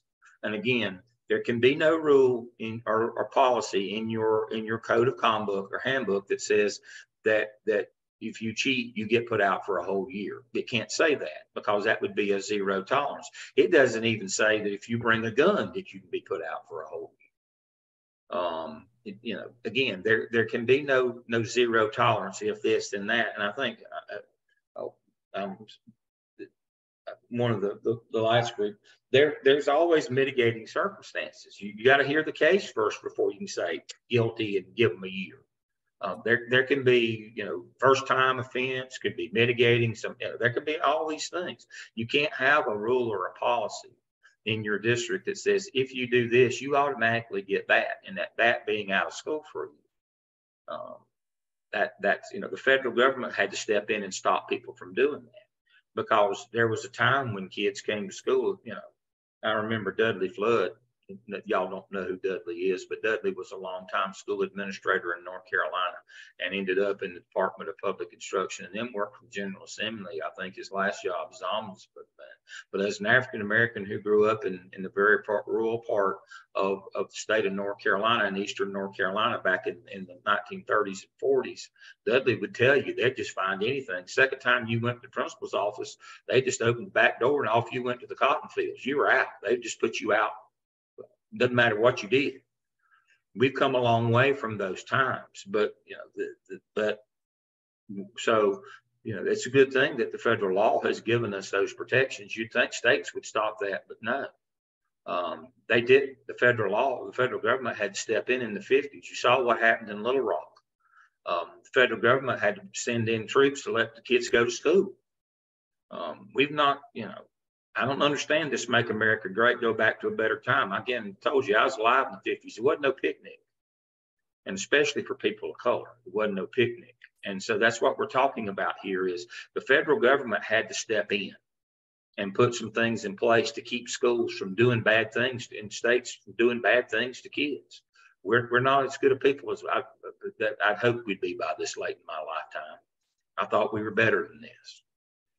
But we're not. And that's why the federal government has had to step in and prevent things like what we're talking about right here from happening. There's been a long history of this kind of stuff going on. Usually it was people at the other end of the economic or racial scale, but that's what makes this case kind of an anomaly. But this kind of stuff happened forever in schools where you're out. No recourse, no due process, no nothing. That's why the federal government had to step in and say, wait a minute. These people get due process. In 1969, these kids get due process. You can't just throw them out on a whim or do whatever you want to. That's why Tinker versus Des Moines in 1969 is such a watershed landmark case for public schools.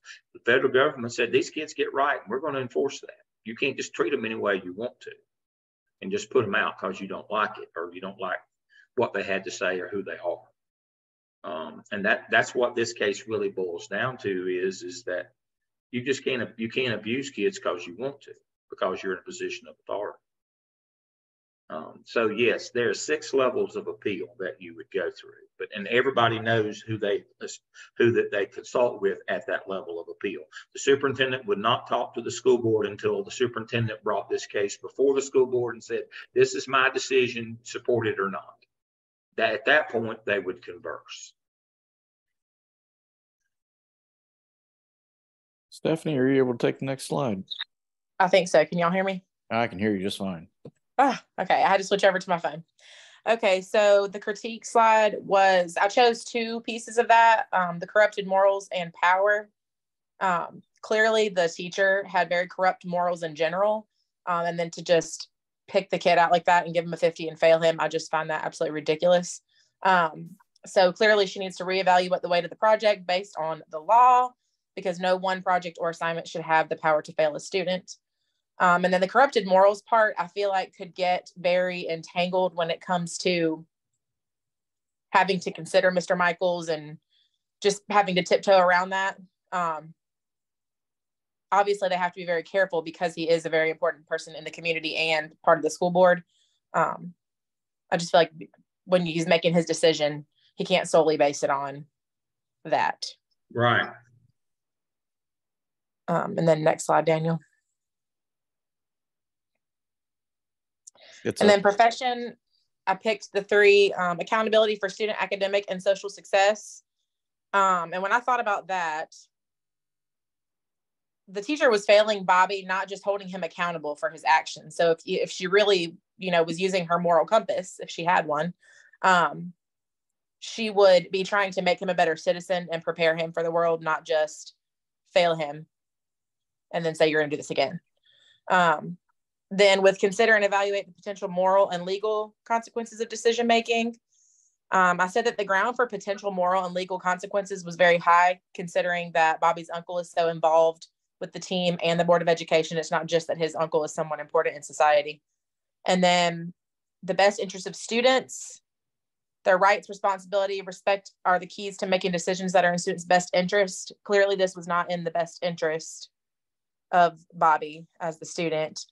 he should have been able to do the assignment again, or, like you said, do the assignment or get the 0 and get the day suspended, do the assignment again. But it was just a very harsh punishment for cheating on an assignment.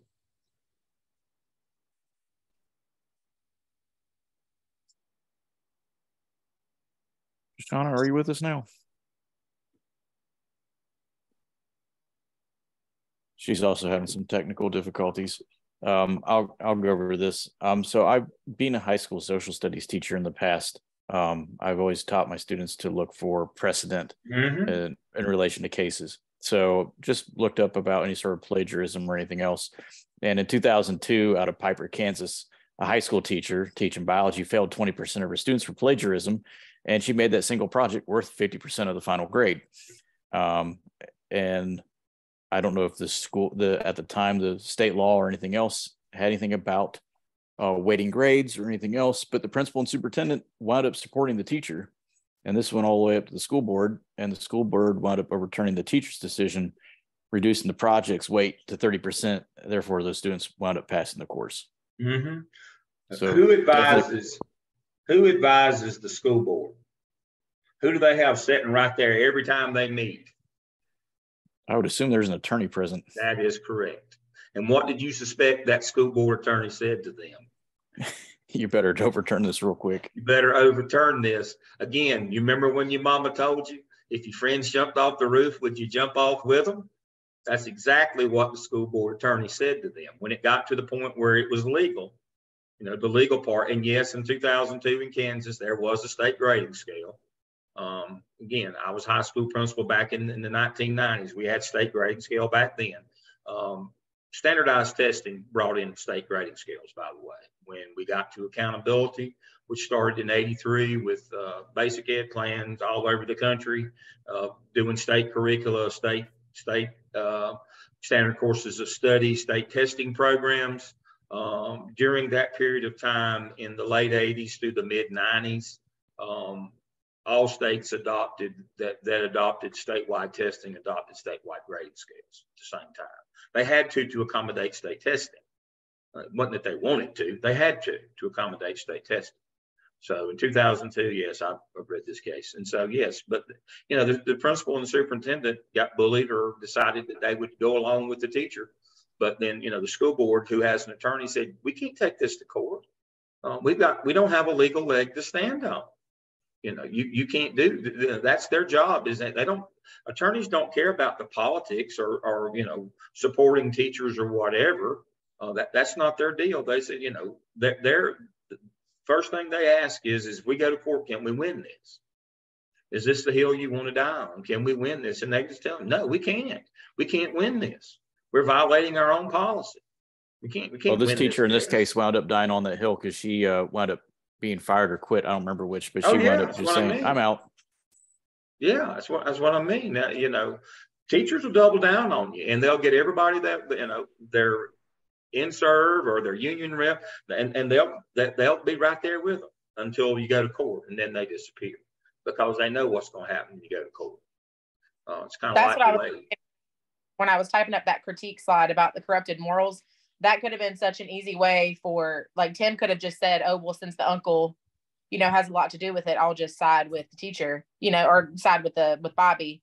Yeah. It just could have gotten very corrupted very fast. Sure, it could have. Absolutely. That's the notion here. It could have gotten, it really could have gotten sideways. But now I think about, again, in Kentucky, I'm glad Daniel brought that up. In Kentucky, the clerk of court who refused to sell or refused to issue marriage license to gay couples, and boy, she had everybody just cheering her on. You go, girl, that's the way, all until she got taken to civil court, and they all disappeared, and she lost everything that she owned for the rest of her life. She'll never have anything again because she lost her court case. But everybody was cheering her on until they went to court, and then they all just kind of melted into the woodworks. And it's it's a cautionary tale for us all, in that all these people that are egging us on, nobody can give you permission to break the law. If you don't learn anything else this semester, nobody can give you permission to break the law. When you go to court, it will not go like you think it will.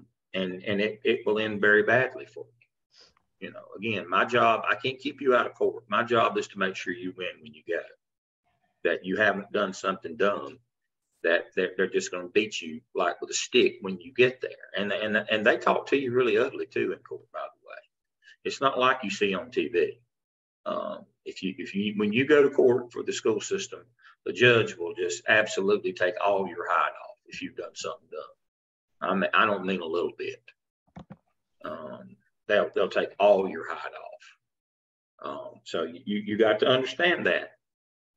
But you're right.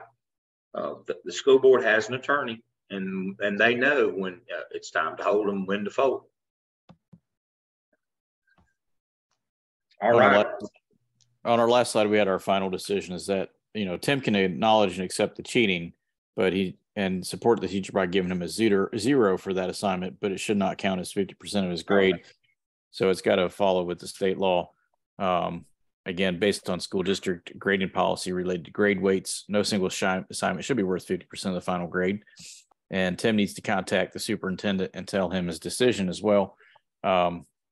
Note that the issue as it stands is that any leader should be trustworthy and enforce the rules policy at their school, or they also may lose the support of their staff. And we discussed last night, as we were putting this all together and finishing up, that, you know, you have to be accountable to all your stakeholders. So yes, if there's any sort of issue with your policies in the school, you need to address them, and you need to make sure it's well communicated to everybody there at the school and with the families and on up.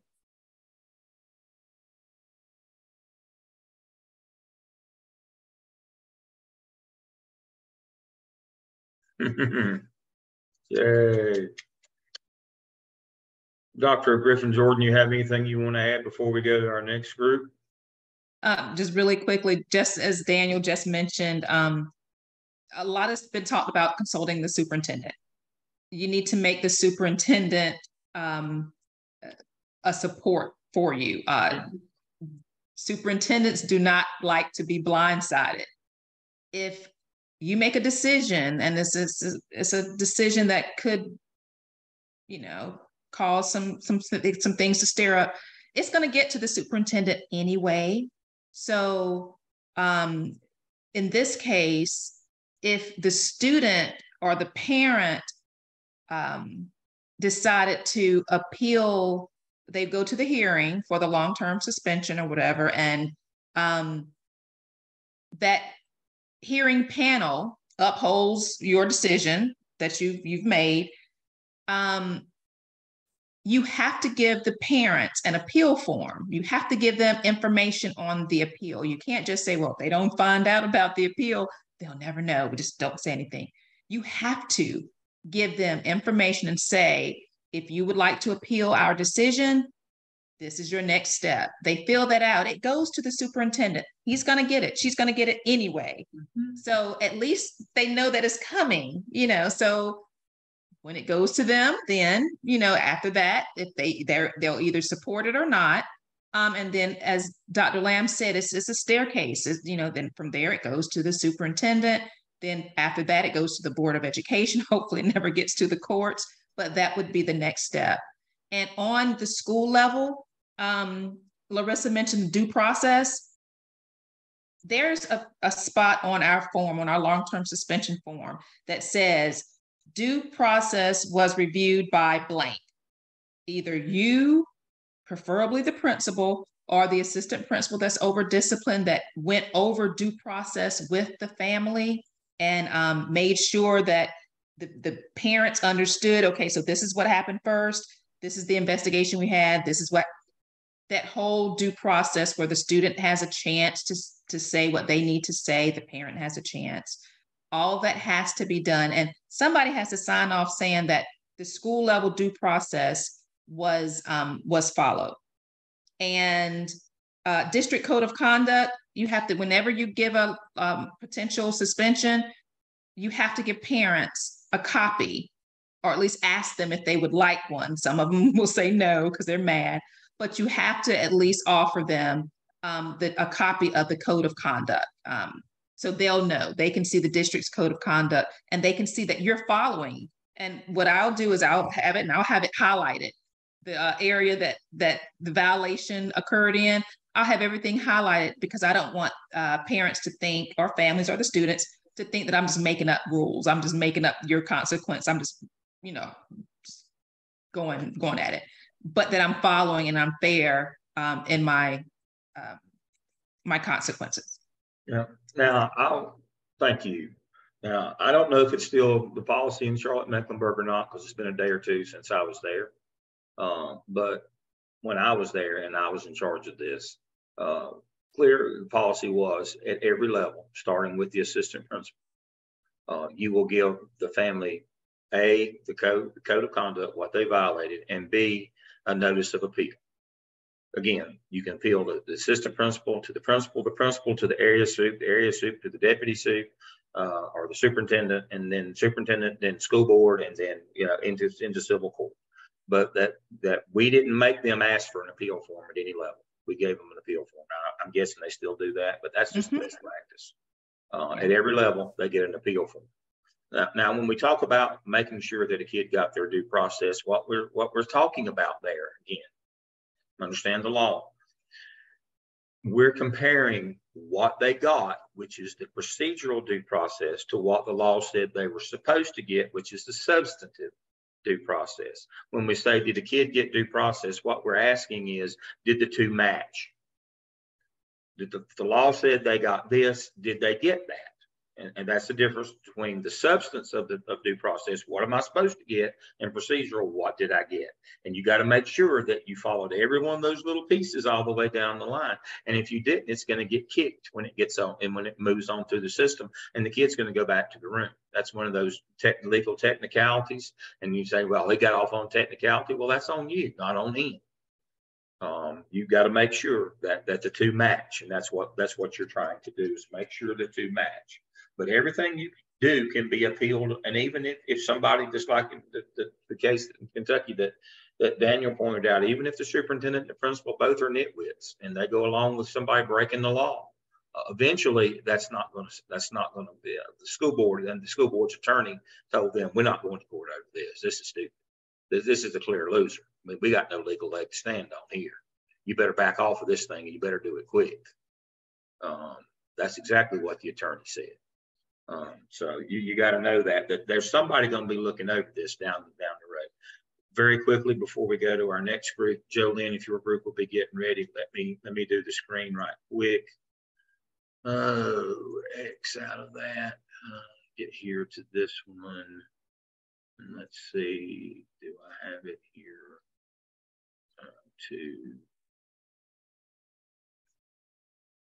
No. Yeah, here we go. What we keep referring to, and I want to make sure that everybody understands this. It's not just district policy that you inform the superintendent when things are going to come across his or her desk. It also says right here, you have to make accurate reports to the superintendent and the local board. All these things right here that you have to follow, all these certain things. See right here, to report certain. This is the one that this case relies on. To report certain acts to law enforcement and the superintendent. If you're going to put a kid out of school for more than a short-term suspension, the law says you have to call the superintendent first. Now, if this had been an act of crime or violence, who would we have called first? We would have called law enforcement. See where it says law enforcement and the superintendent. There's a reason why it's listed in that order. If it's a violation of the criminal code, which means an act of crime or violence, who do you call first? The police, and then the superintendent. In a case like this, when you're excluding or there's a possibility that this kid's going to be excluded for a year, like Dr. Griffin Jordan said, it's going to get to the superintendent anyway. You better call him or her first, because the state law says that's your responsibility. You have to call the superintendent. That's when, in the first case, that's why I said He didn't know what he was doing because he called the no, he followed the law. He called because it says clearly right there, he must report back to the superintendent immediately. He didn't have to report it to law enforcement because it was not an act of crime or violence. Had it been an act of crime and violence, his first call is to the police, second call superintendent. When it's only a situation where a kid's going to be excluded for more than 10 days, that's called a short-term exclusion or short-term suspension, excuse me. More than 10 days, you have to tell the superintendent up front by state law. Not you don't get to decide if you want to or not. So I said, because he called the superintendent was not because he was an idiot or unsure or didn't know what he was doing. He's simply following the law as he was required to do. Before he even started an investigation, he's required to call the superintendent first. And that's when the superintendent said, make sure you cross your T's and dot your I's in your investigation. Thank you for calling me and telling me. Now, I've been informed. I'm just telling you, this is politically sensitive. Make sure you follow through. And then he starts his investigation. You don't start your investigation and then call the superintendent. That's not the way it works, or call the police. You got to understand, you got either one or two calls to make. When you get this report, you got one or two calls to make, either police and then the superintendent or the superintendent, before you ever question the first person or launch into any investigation. This is so important. So important that you understand what the protocol is. If you get it wrong, it's about your job now. I'm just telling you, you can't get this part wrong. The law is very clear in what your action is to take. It's right there. It tells you. There's no debate when you go to court. When you get fired, you appeal your suspension or your dismissal. Well, it says so right here. Well, I didn't think. Well, don't think. I use my own discretion. There is no discretion. There's no discretion in the law. It says what you will do. It says right there, this is the things you will do. Got to remember that. All right, Jolene's group.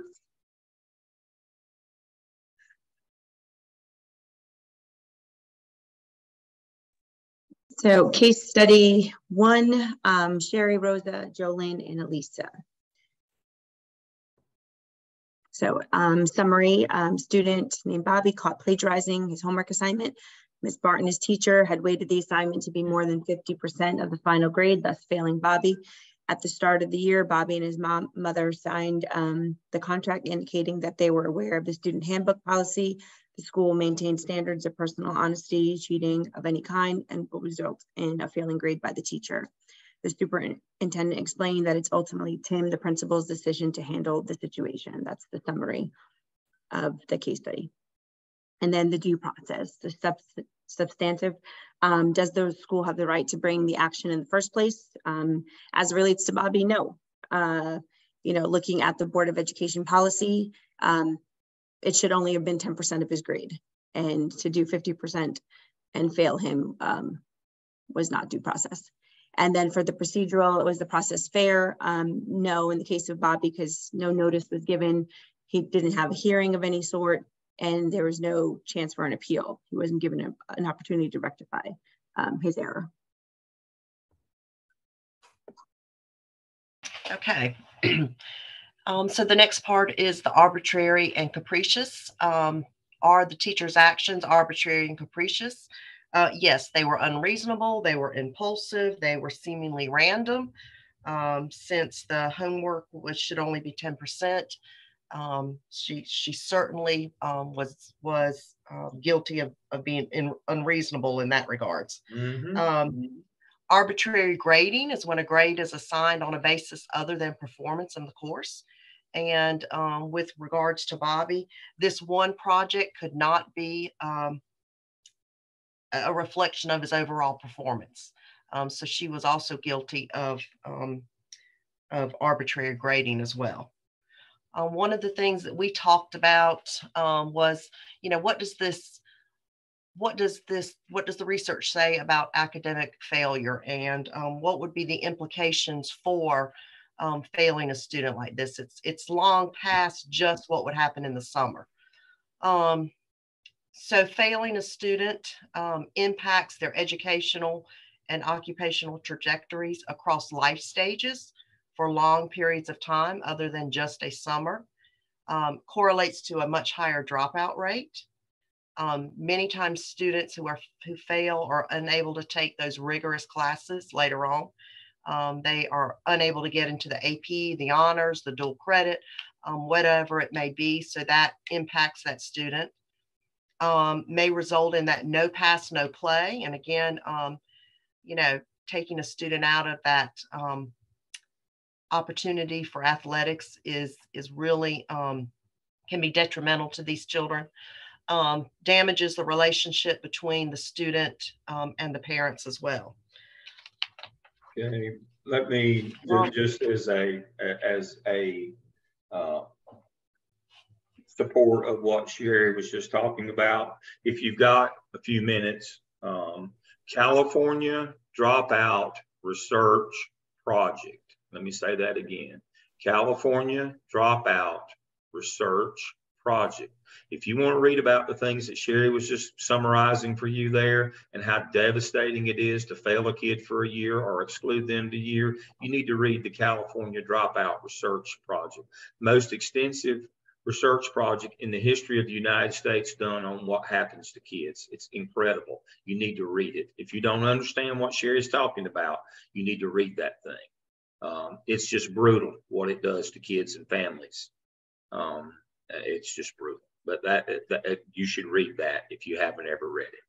I'm sorry. Thank you, Sherry. The other thing we talked about was that, you know, we've heard that term, the school to prison pipeline. Mm-hmm. And so many times that begins with these zero tolerance policies. Correct.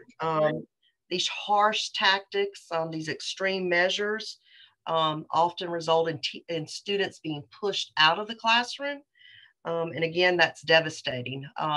So the research is that high school dropouts are 3.5 times more likely than high school graduates to be arrested and more than 8 times as likely to be incarcerated. So we just kind of talked about those long-term implications for this random and unreasonable decision made by the teacher.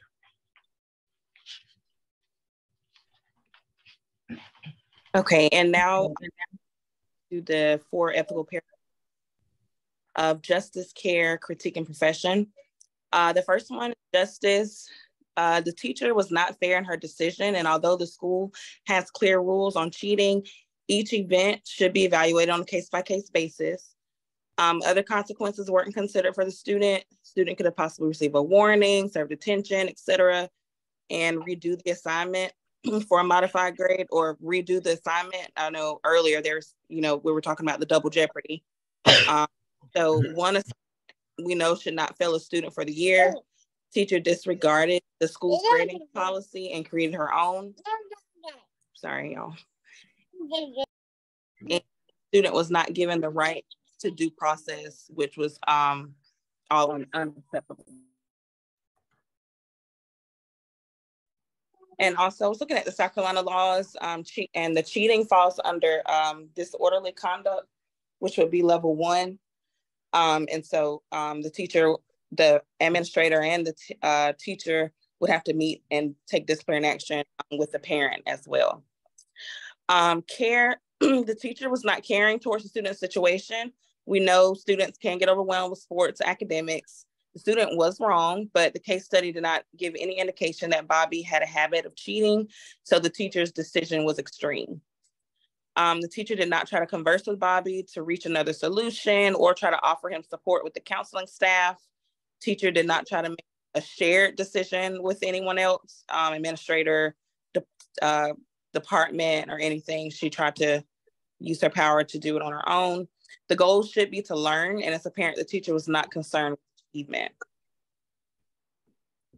Critique, the goal should be to fix the problem and educate the student on the error, not to inflict pain on the student, and the teacher was more concerned with inflicting pain. By not allowing the student the chance to resubmit the assignment, the student also loses out on the actual lesson. So we have to remember, you know, teachers have to remember the goal here.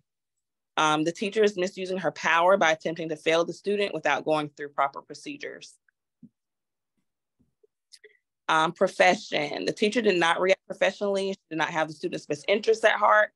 Knowing the ripple effect the student would experience was not taken into consideration. Teacher could have met with her department before making such a harsh decision. The teacher did not demonstrate good ethics. Failing him was unethical. The principal must step in, and against the law. The principal must step in and correct the situation, because ultimately administrators are student advocates. Teacher must be reprimanded and possibly reviewed to see if she has a pattern of treating students unfairly. Okay, so just kind of as a reminder, we said according to the powers and duties of the principal shall have the authority to and classify pupils. The principal shall consider the pupil's classwork and grade pupil scores on standardized tests and the best educational interests of the pupils. And so we, the last line we thought was the most important, because at the end of the day, it is about our students.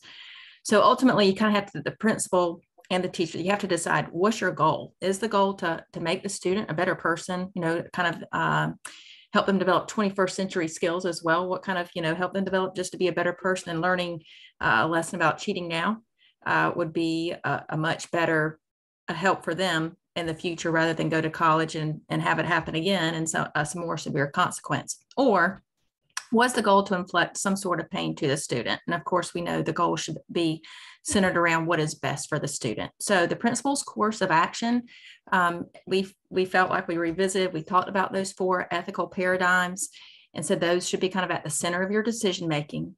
And there was 2 kind of courses of action that was laid in the principal's lap: to determine a punishment that will lead the student to a better behavior, and not commit a similar violation, and determine what should happen to the teacher for violating the school's grading policy. So much like everybody else has said, we said for the principal, in regards to the student, review the district and school's grading policy first, just to make sure you have it in the forefront of your head. Review Bobby's Power School records to see if there were prior incidents. Call Bobby in to talk with him and hear his perspective on what happened. Contact parents about the incident, set up a due process hearing. Allow Bobby the opportunity to redo the assignment, since the purpose is to learn if this is in fact his first cheating infraction, and write this up in a review 360 and assign 1 day ISS. So that way he is still getting the benefit of the assignment and kind of reaching the standards and objectives of the lesson. And then as far as the teacher goes, we said that the principal should contact Human Resources, since this teacher violated federal and state as well as district law. Set up a conference with the teacher, write her up and place the warning in her file. Place her on an action plan, which includes reviewing her Power School grades periodically and checking in with her frequently, and be clear that if it happens again, she will be dismissed. And we also thought it would be a good idea to review the grading policy with all teachers, and possibly send out a grading policy reminder at the beginning of each 9 weeks. So that's kind of where we left it. All right.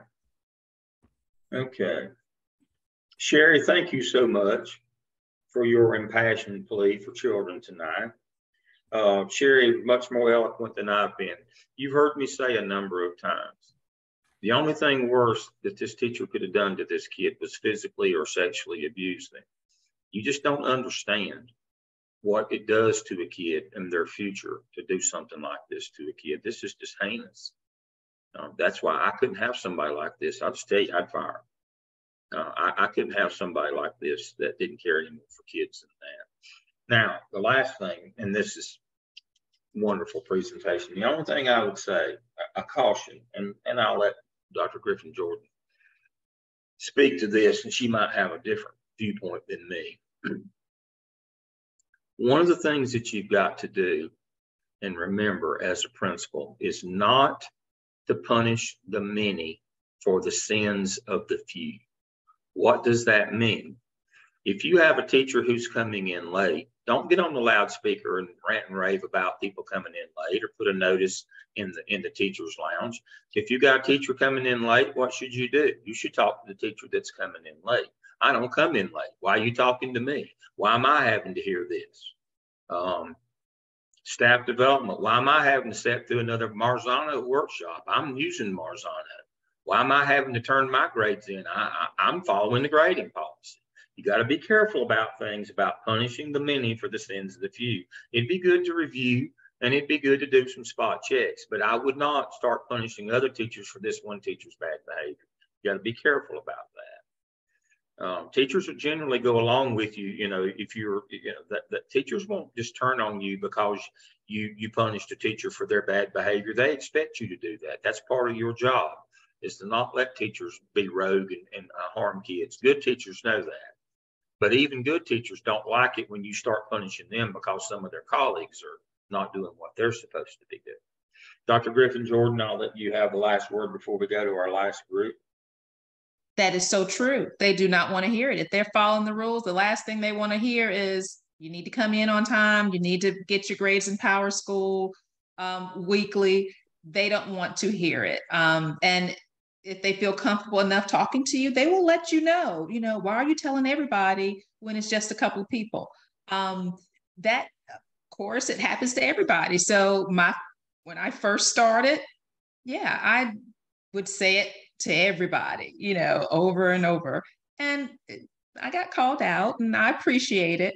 But now it's a live and learn. And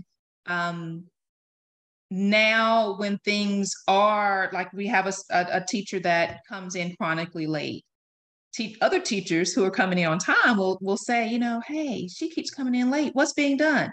And then I just reply, I understand. I'm taking care of everything that I need to take care of, and they know that I am. And we just had that situation, and our year has ended. So did that employment with that one particular teacher. But they didn't know. They didn't need to know what I did all along the way, all year long. But in the end, as long as they can see that you have taken proper action when it needs to be, you don't need to continuously over and over again just tell the ones that are doing right to continue doing right. I did want to say one thing about the presentation. Rosa mentioned that the student didn't appear to have a habit of cheating. That word is the habit. That kind of goes a long way when you're giving your consequences for different infractions. You have your mitigating and your aggravating factors. So if it's mitigating, it's like, okay, so excellent student, they've never been caught cheating before, they've tutored other students in the subject.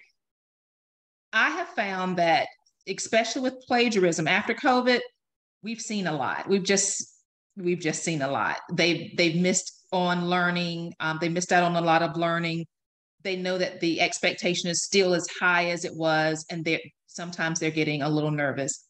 If you just sit and talk to them, why did you turn in this other person's work, or why did you cheat? You will hear some amazing stories. Sometimes it's peer pressure, and that they're comfortable enough to talk to you. They're gonna tell you. Sometimes it's the parents, the pressure that the parents put on them.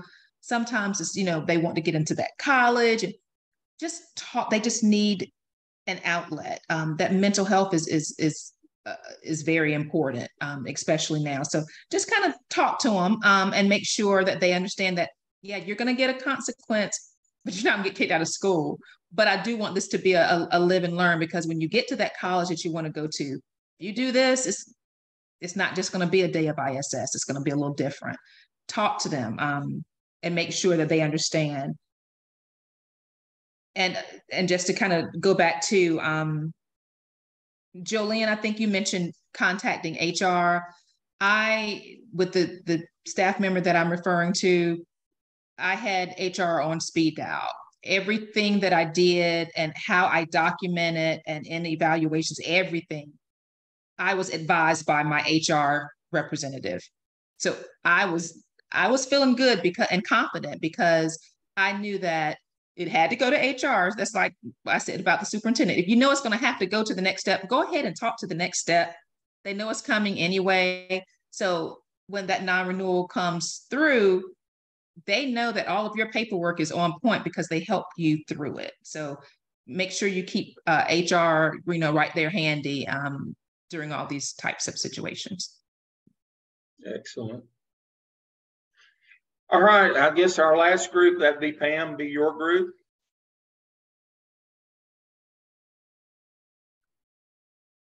Okay,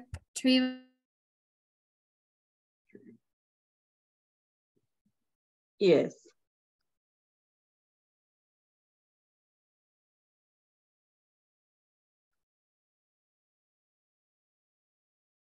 Hold on, I'm trying to share it. Can y'all see it? Yes, we can. Thank you. All right. All right, so welcome everyone. We are Zoom team number 2, and I'm Treva. We have Alicia, Pam, Shannon, and Velma. Okay, principal's guide. Will cheating strike out Bobby? And the case study overview. All right, basically, Bobby Henson cheated on an assignment using his older brother's paper. Jane Barton, Bobby's teacher plans on failing Bobby for the entire year, which will require him to attend summer school. Irv Miller, the superintendent, advised Tim Larson, the school principal, to make the decision as it seems to fit, but be careful. Okay.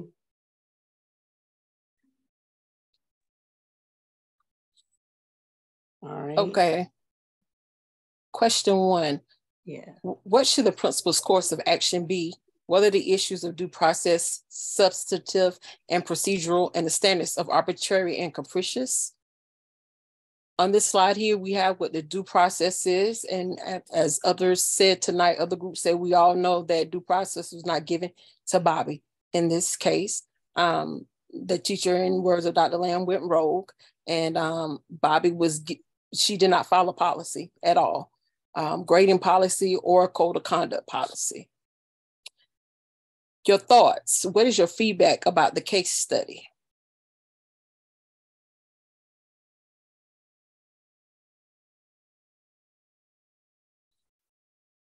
When our team met, we had we discussed several issues of feedback. Our next slide were the final analysis.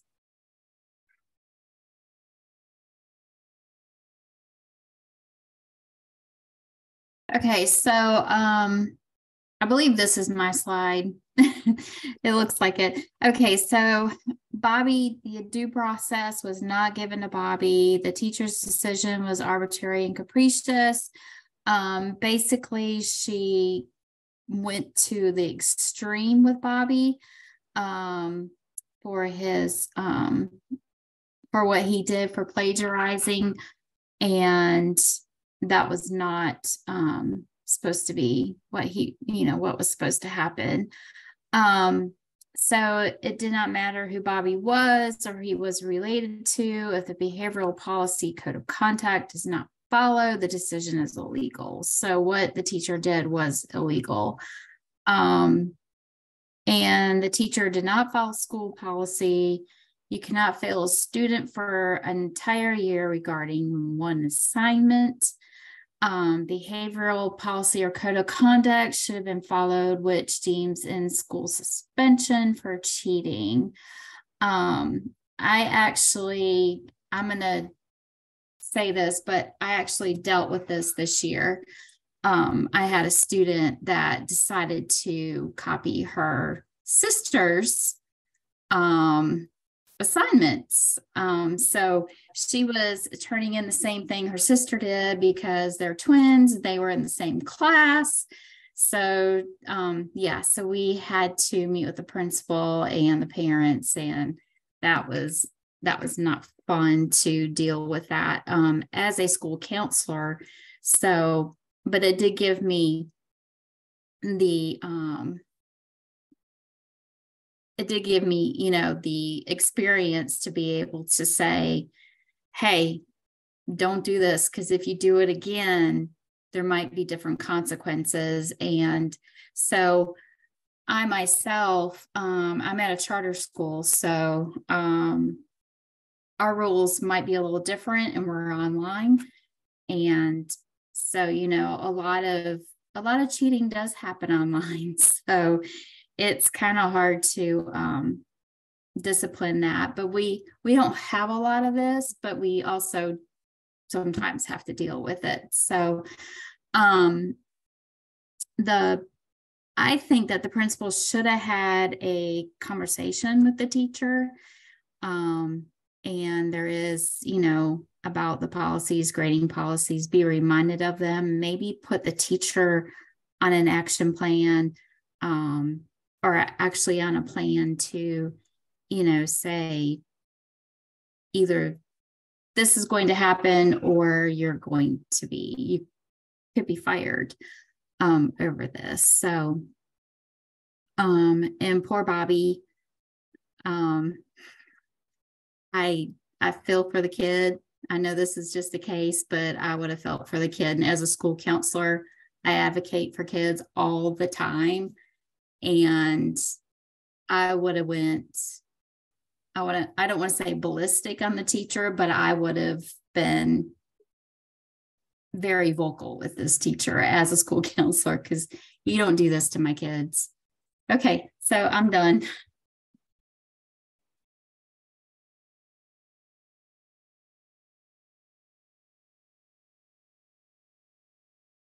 Here we have Shannon.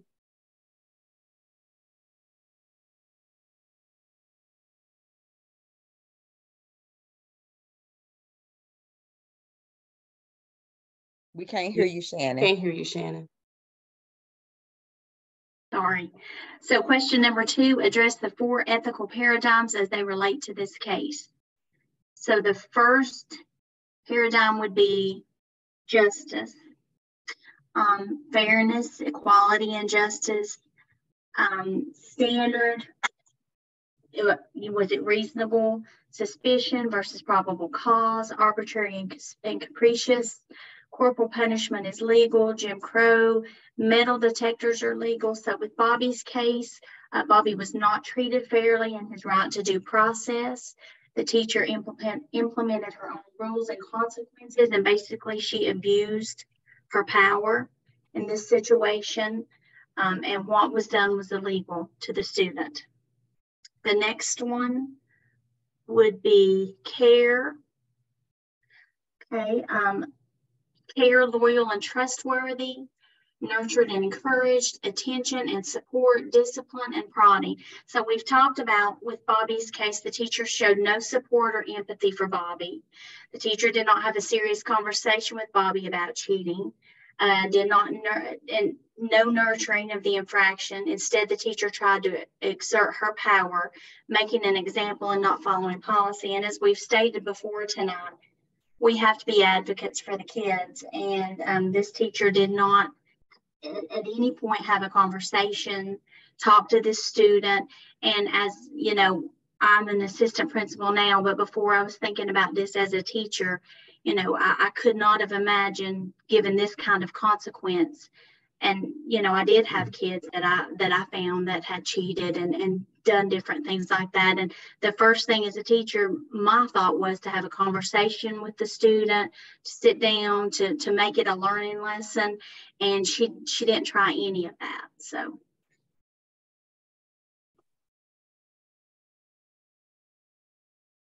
Okay, some of the critiques for this was corrupted morals, power, critical theory, social class, incident/offense type versus action type. In Bobby's case, the teacher could be sued for her actions that were illegal. She used her power of being his teacher instead of following the grading system. Profession, accountability for students' academic and social success, model principles of self-awareness, reflective practice, transparency, and ethical behavior, safeguard the values of democracy, equity, and diversity, consider and evaluate the potential moral and legal consequences of decision-making, promote social justice, and ensure that an individual student needs inform all aspects of schooling. Best interest of students is their rights, their responsibilities. Respect are the keys to making decisions that are in the student's best interest. In Bobby's case, the teacher in this cheating incident did not model reflective practice at all. Instead of taking an opportunity to correct Bobby's behavior, she belittled the profession by making an immoral decision and demanding student rights. And also she violated, as we talked tonight, the federal law of zero policy. All right. Any questions or comments? That was a good summary. Thank you for that. You're going to be put in positions like this as a principal. And this one's fairly clear case of, you know, you've got the law behind you on this one. But there's going to be other cases you have that's not going to be as clear cut that the teacher has done something illegal, unethical, immoral, violated federal, state law, local board policy. You're going to have other times, but your guiding principle has to be those ethical paradigms. Is this the right thing? And Pam said something there. You know, how dare you do this to one of my students? I mean, just on the surface of it, that even if you had the law behind you, this would be, you know, this is, you know, you're obviously not caring about kids. How dare you do this to one of our kids?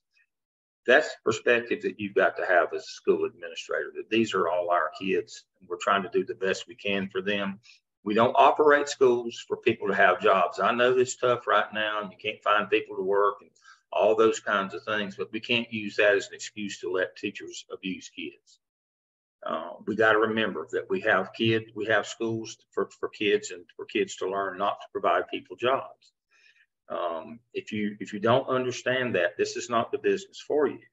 You've got to be a champion for kids, not for teachers. If you can be a champion for both, you're ahead of the game. But when it comes down to a decision between teachers and kids, you've always got to side with the kids. You got to do what's in their best interest, because that's what they're paying you for, is to be the champion for kids in the building.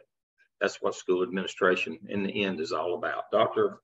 Griffin Jordan, I'll let you close this out tonight. I told you we gave you some time in the last couple of weeks or so because tonight would be long and drawn out. We'll get a little faster and a little better. We'll go in reverse order that we went tonight next time. So the last group, Renee, Shannon, Treva, and Lisa, y'all will go first and we'll just reverse the order. Dr. Griffin Jordan, close us out tonight. You said it all. Students come first.